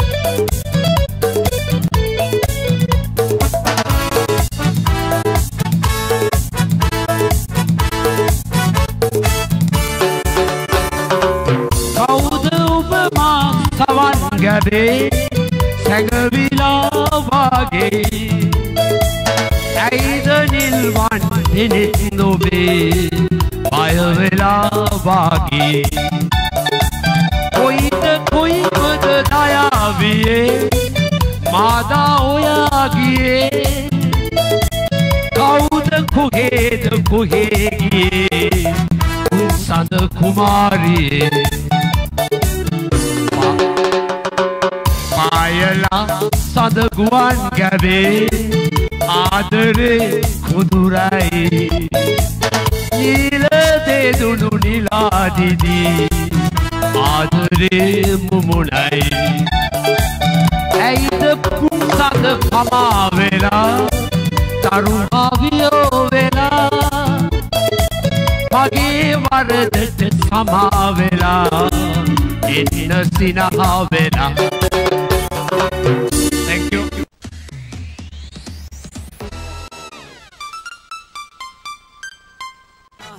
TikTok, Insta, fun එක අරගෙන trending video කරන්න views like share කරන හැමෝටම තව challenge කරන්න video බලන්න trend එක හදන්න challenge කරලා fun max කරලා star කෙනෙක් වෙන්නම ඕනේ නම් ඔයත් fun blaster activate කරන්න අලුත්ම TikTok සහ Insta dialog fun blaster මාසෙටම රුපියල් 297ක් විතරයි අදම activate කරගන්න වාසිදායක mobile plan ලබා දෙන ශ්‍රී ලංකාවේ අංක 1 ජාලය dialog ආස channel වෙනුවට පේන channel බලන්නේ නැති. ඔන්න දැන් හරි විදියට TV බලන්න පුළුවන්. හඳුන්වා දෙන Dialog Television budget connection. decoder සමග remote එක රුපියල් 5990ක් පමණයි. satellite TV හයි කරන town එකේ කුමාරයාට කිව්වා අදම මේක හයි කරලා දෙන්න කියලා. දැන් එයි. මුළු ලෝකෙම දැනුම සහ රසාස්වාදය ලංකාවේ හැම ගෙදරකටම. ඕනෑම Dialog සම්බන්ධතාවයක් හිමි ලංකාවේ සියලු දෙනාට වාසනාව අරගෙන Dialog මෙගා වාසන ආයිත් ඇවිල්ලා. Dialog mobile, home broadband සහ ටෙලිවිෂන් සම්බන්ධතාවයක්. රීලෝඩ් කරත් බිල් ගෙවුවත් ප්ලෑන් ඇක්ටිවේට් කළා. ඒ හැම අවස්ථාවකදීම ඔබට දිනුම් වරම් ලක්ෂපති කෝටිපති වරම් සමග දිනපතා වැඩිම ජයග්‍රාහකයන් බී කරන ලංකාවේ සුවිශාලතම ජයමල්ල Dialog මෙගා වාසනා.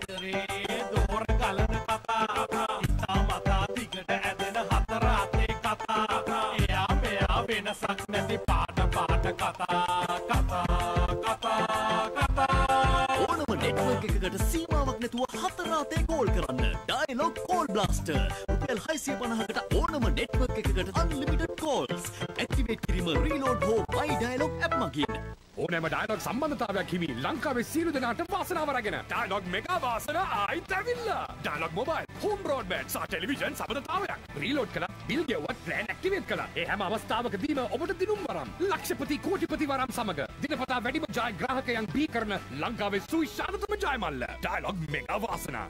ආස channel වෙනුවට පේන channel බලන්නේ නැති. ඔන්න දැන් හරි විදිහට ටීවී බලන්න පුළුවන්. හඳුන්වා දෙන ඩයලොග් ටෙලිවිෂන් බජට් කනෙක්ෂන් ඩිකෝඩරේ සමග රිමෝට් එක රුපියල් 5990ක් පමණයි. සැටලයිට් ටීවී හයි කරන ටවුන් එකේ කුමාරයාට කිව්වා අදම මේක හයි කරලා දෙන්න කියලා. දැන් එයි. මුළු ලෝකෙම දැනුම සහ රසාස්වාදය ලංකාවේ හැම ගෙදරකටම.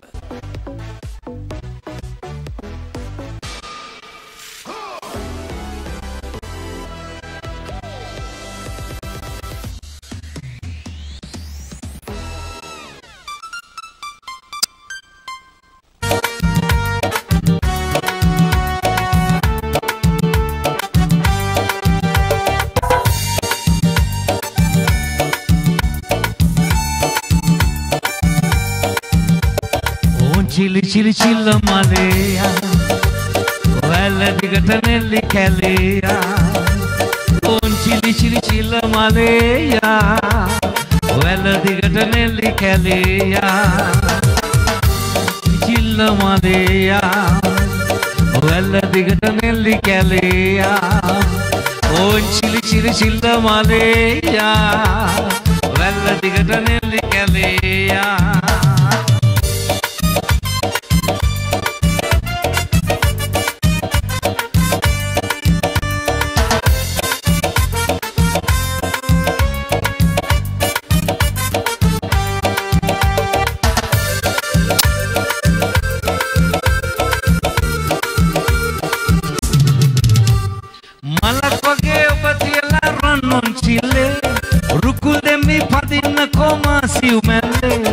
Watin pitin sihil sulang hama adene obe mage katandare tama kiyane urullane bala piyo mage kirilli kadalle mai noyai ehe mehe igilli mage kirilli mage kirilli mage kirilli mage kirilli oh chili chili chilla maleya walla digata nelli kaleya oh chili chili chilla malaya walla digata nelli kaleya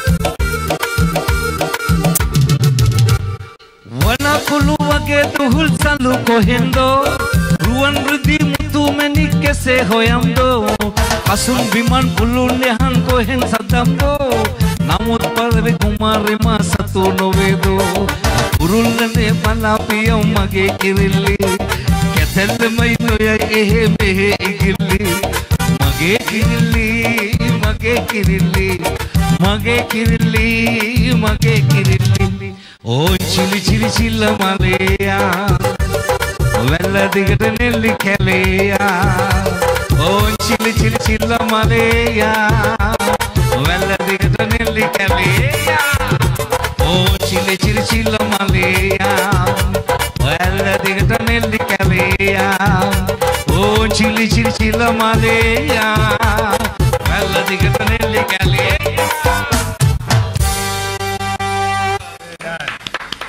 එතන ඔයා හොඳට විශ්වාසයි කියලා කිව්ව වචන ඔක්කොම හරි කියලා නේද?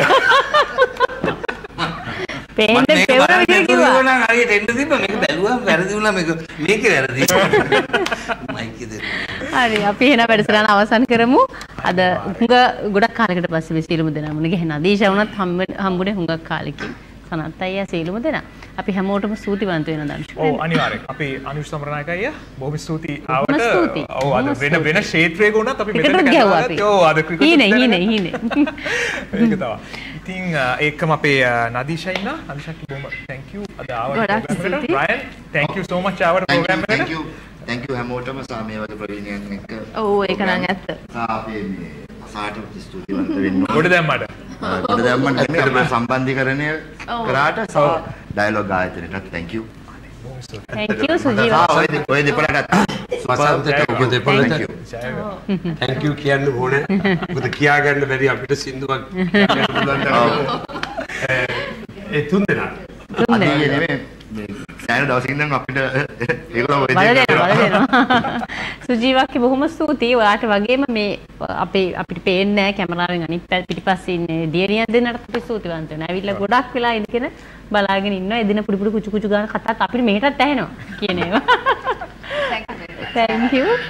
සනත් අන්තිමට ෆෝම් වෙලා ඉවර වෙන්න ඕනේ කියන්නේ ඔන්න වෙන්න තියලා. තාම පොඩි උන්චිලාවක් තිබ්බනම් පදිනවා අපේ මාසේ පිළියන්දලා හන්දිය නවතින් යනවා. හොඳයි. අපි එහෙනම් අපි රෝහණයට අවස්ථාවක් දෙමු හැමෝටම එන. සියලුම දෙනා වෙනුවෙන් අපේ වැඩසටහන අවසන් කරන්න. ඇත්තටම මේ දැන් මේ අද මේ මුණ ගැහුණු කොටස අපිට බොහොම කලාතුරකින් හම්බෙන සහෝදර සහෝදරයන් පිරිසක්. සහ වසන්තට මුලින්ම මම ස්තුතිවන්ත වෙනවා. අපි මේ මුණගස්සලා මේ වැඩසටහනට මටත් සියලු දෙනාටම ආරාධනා කරනවා.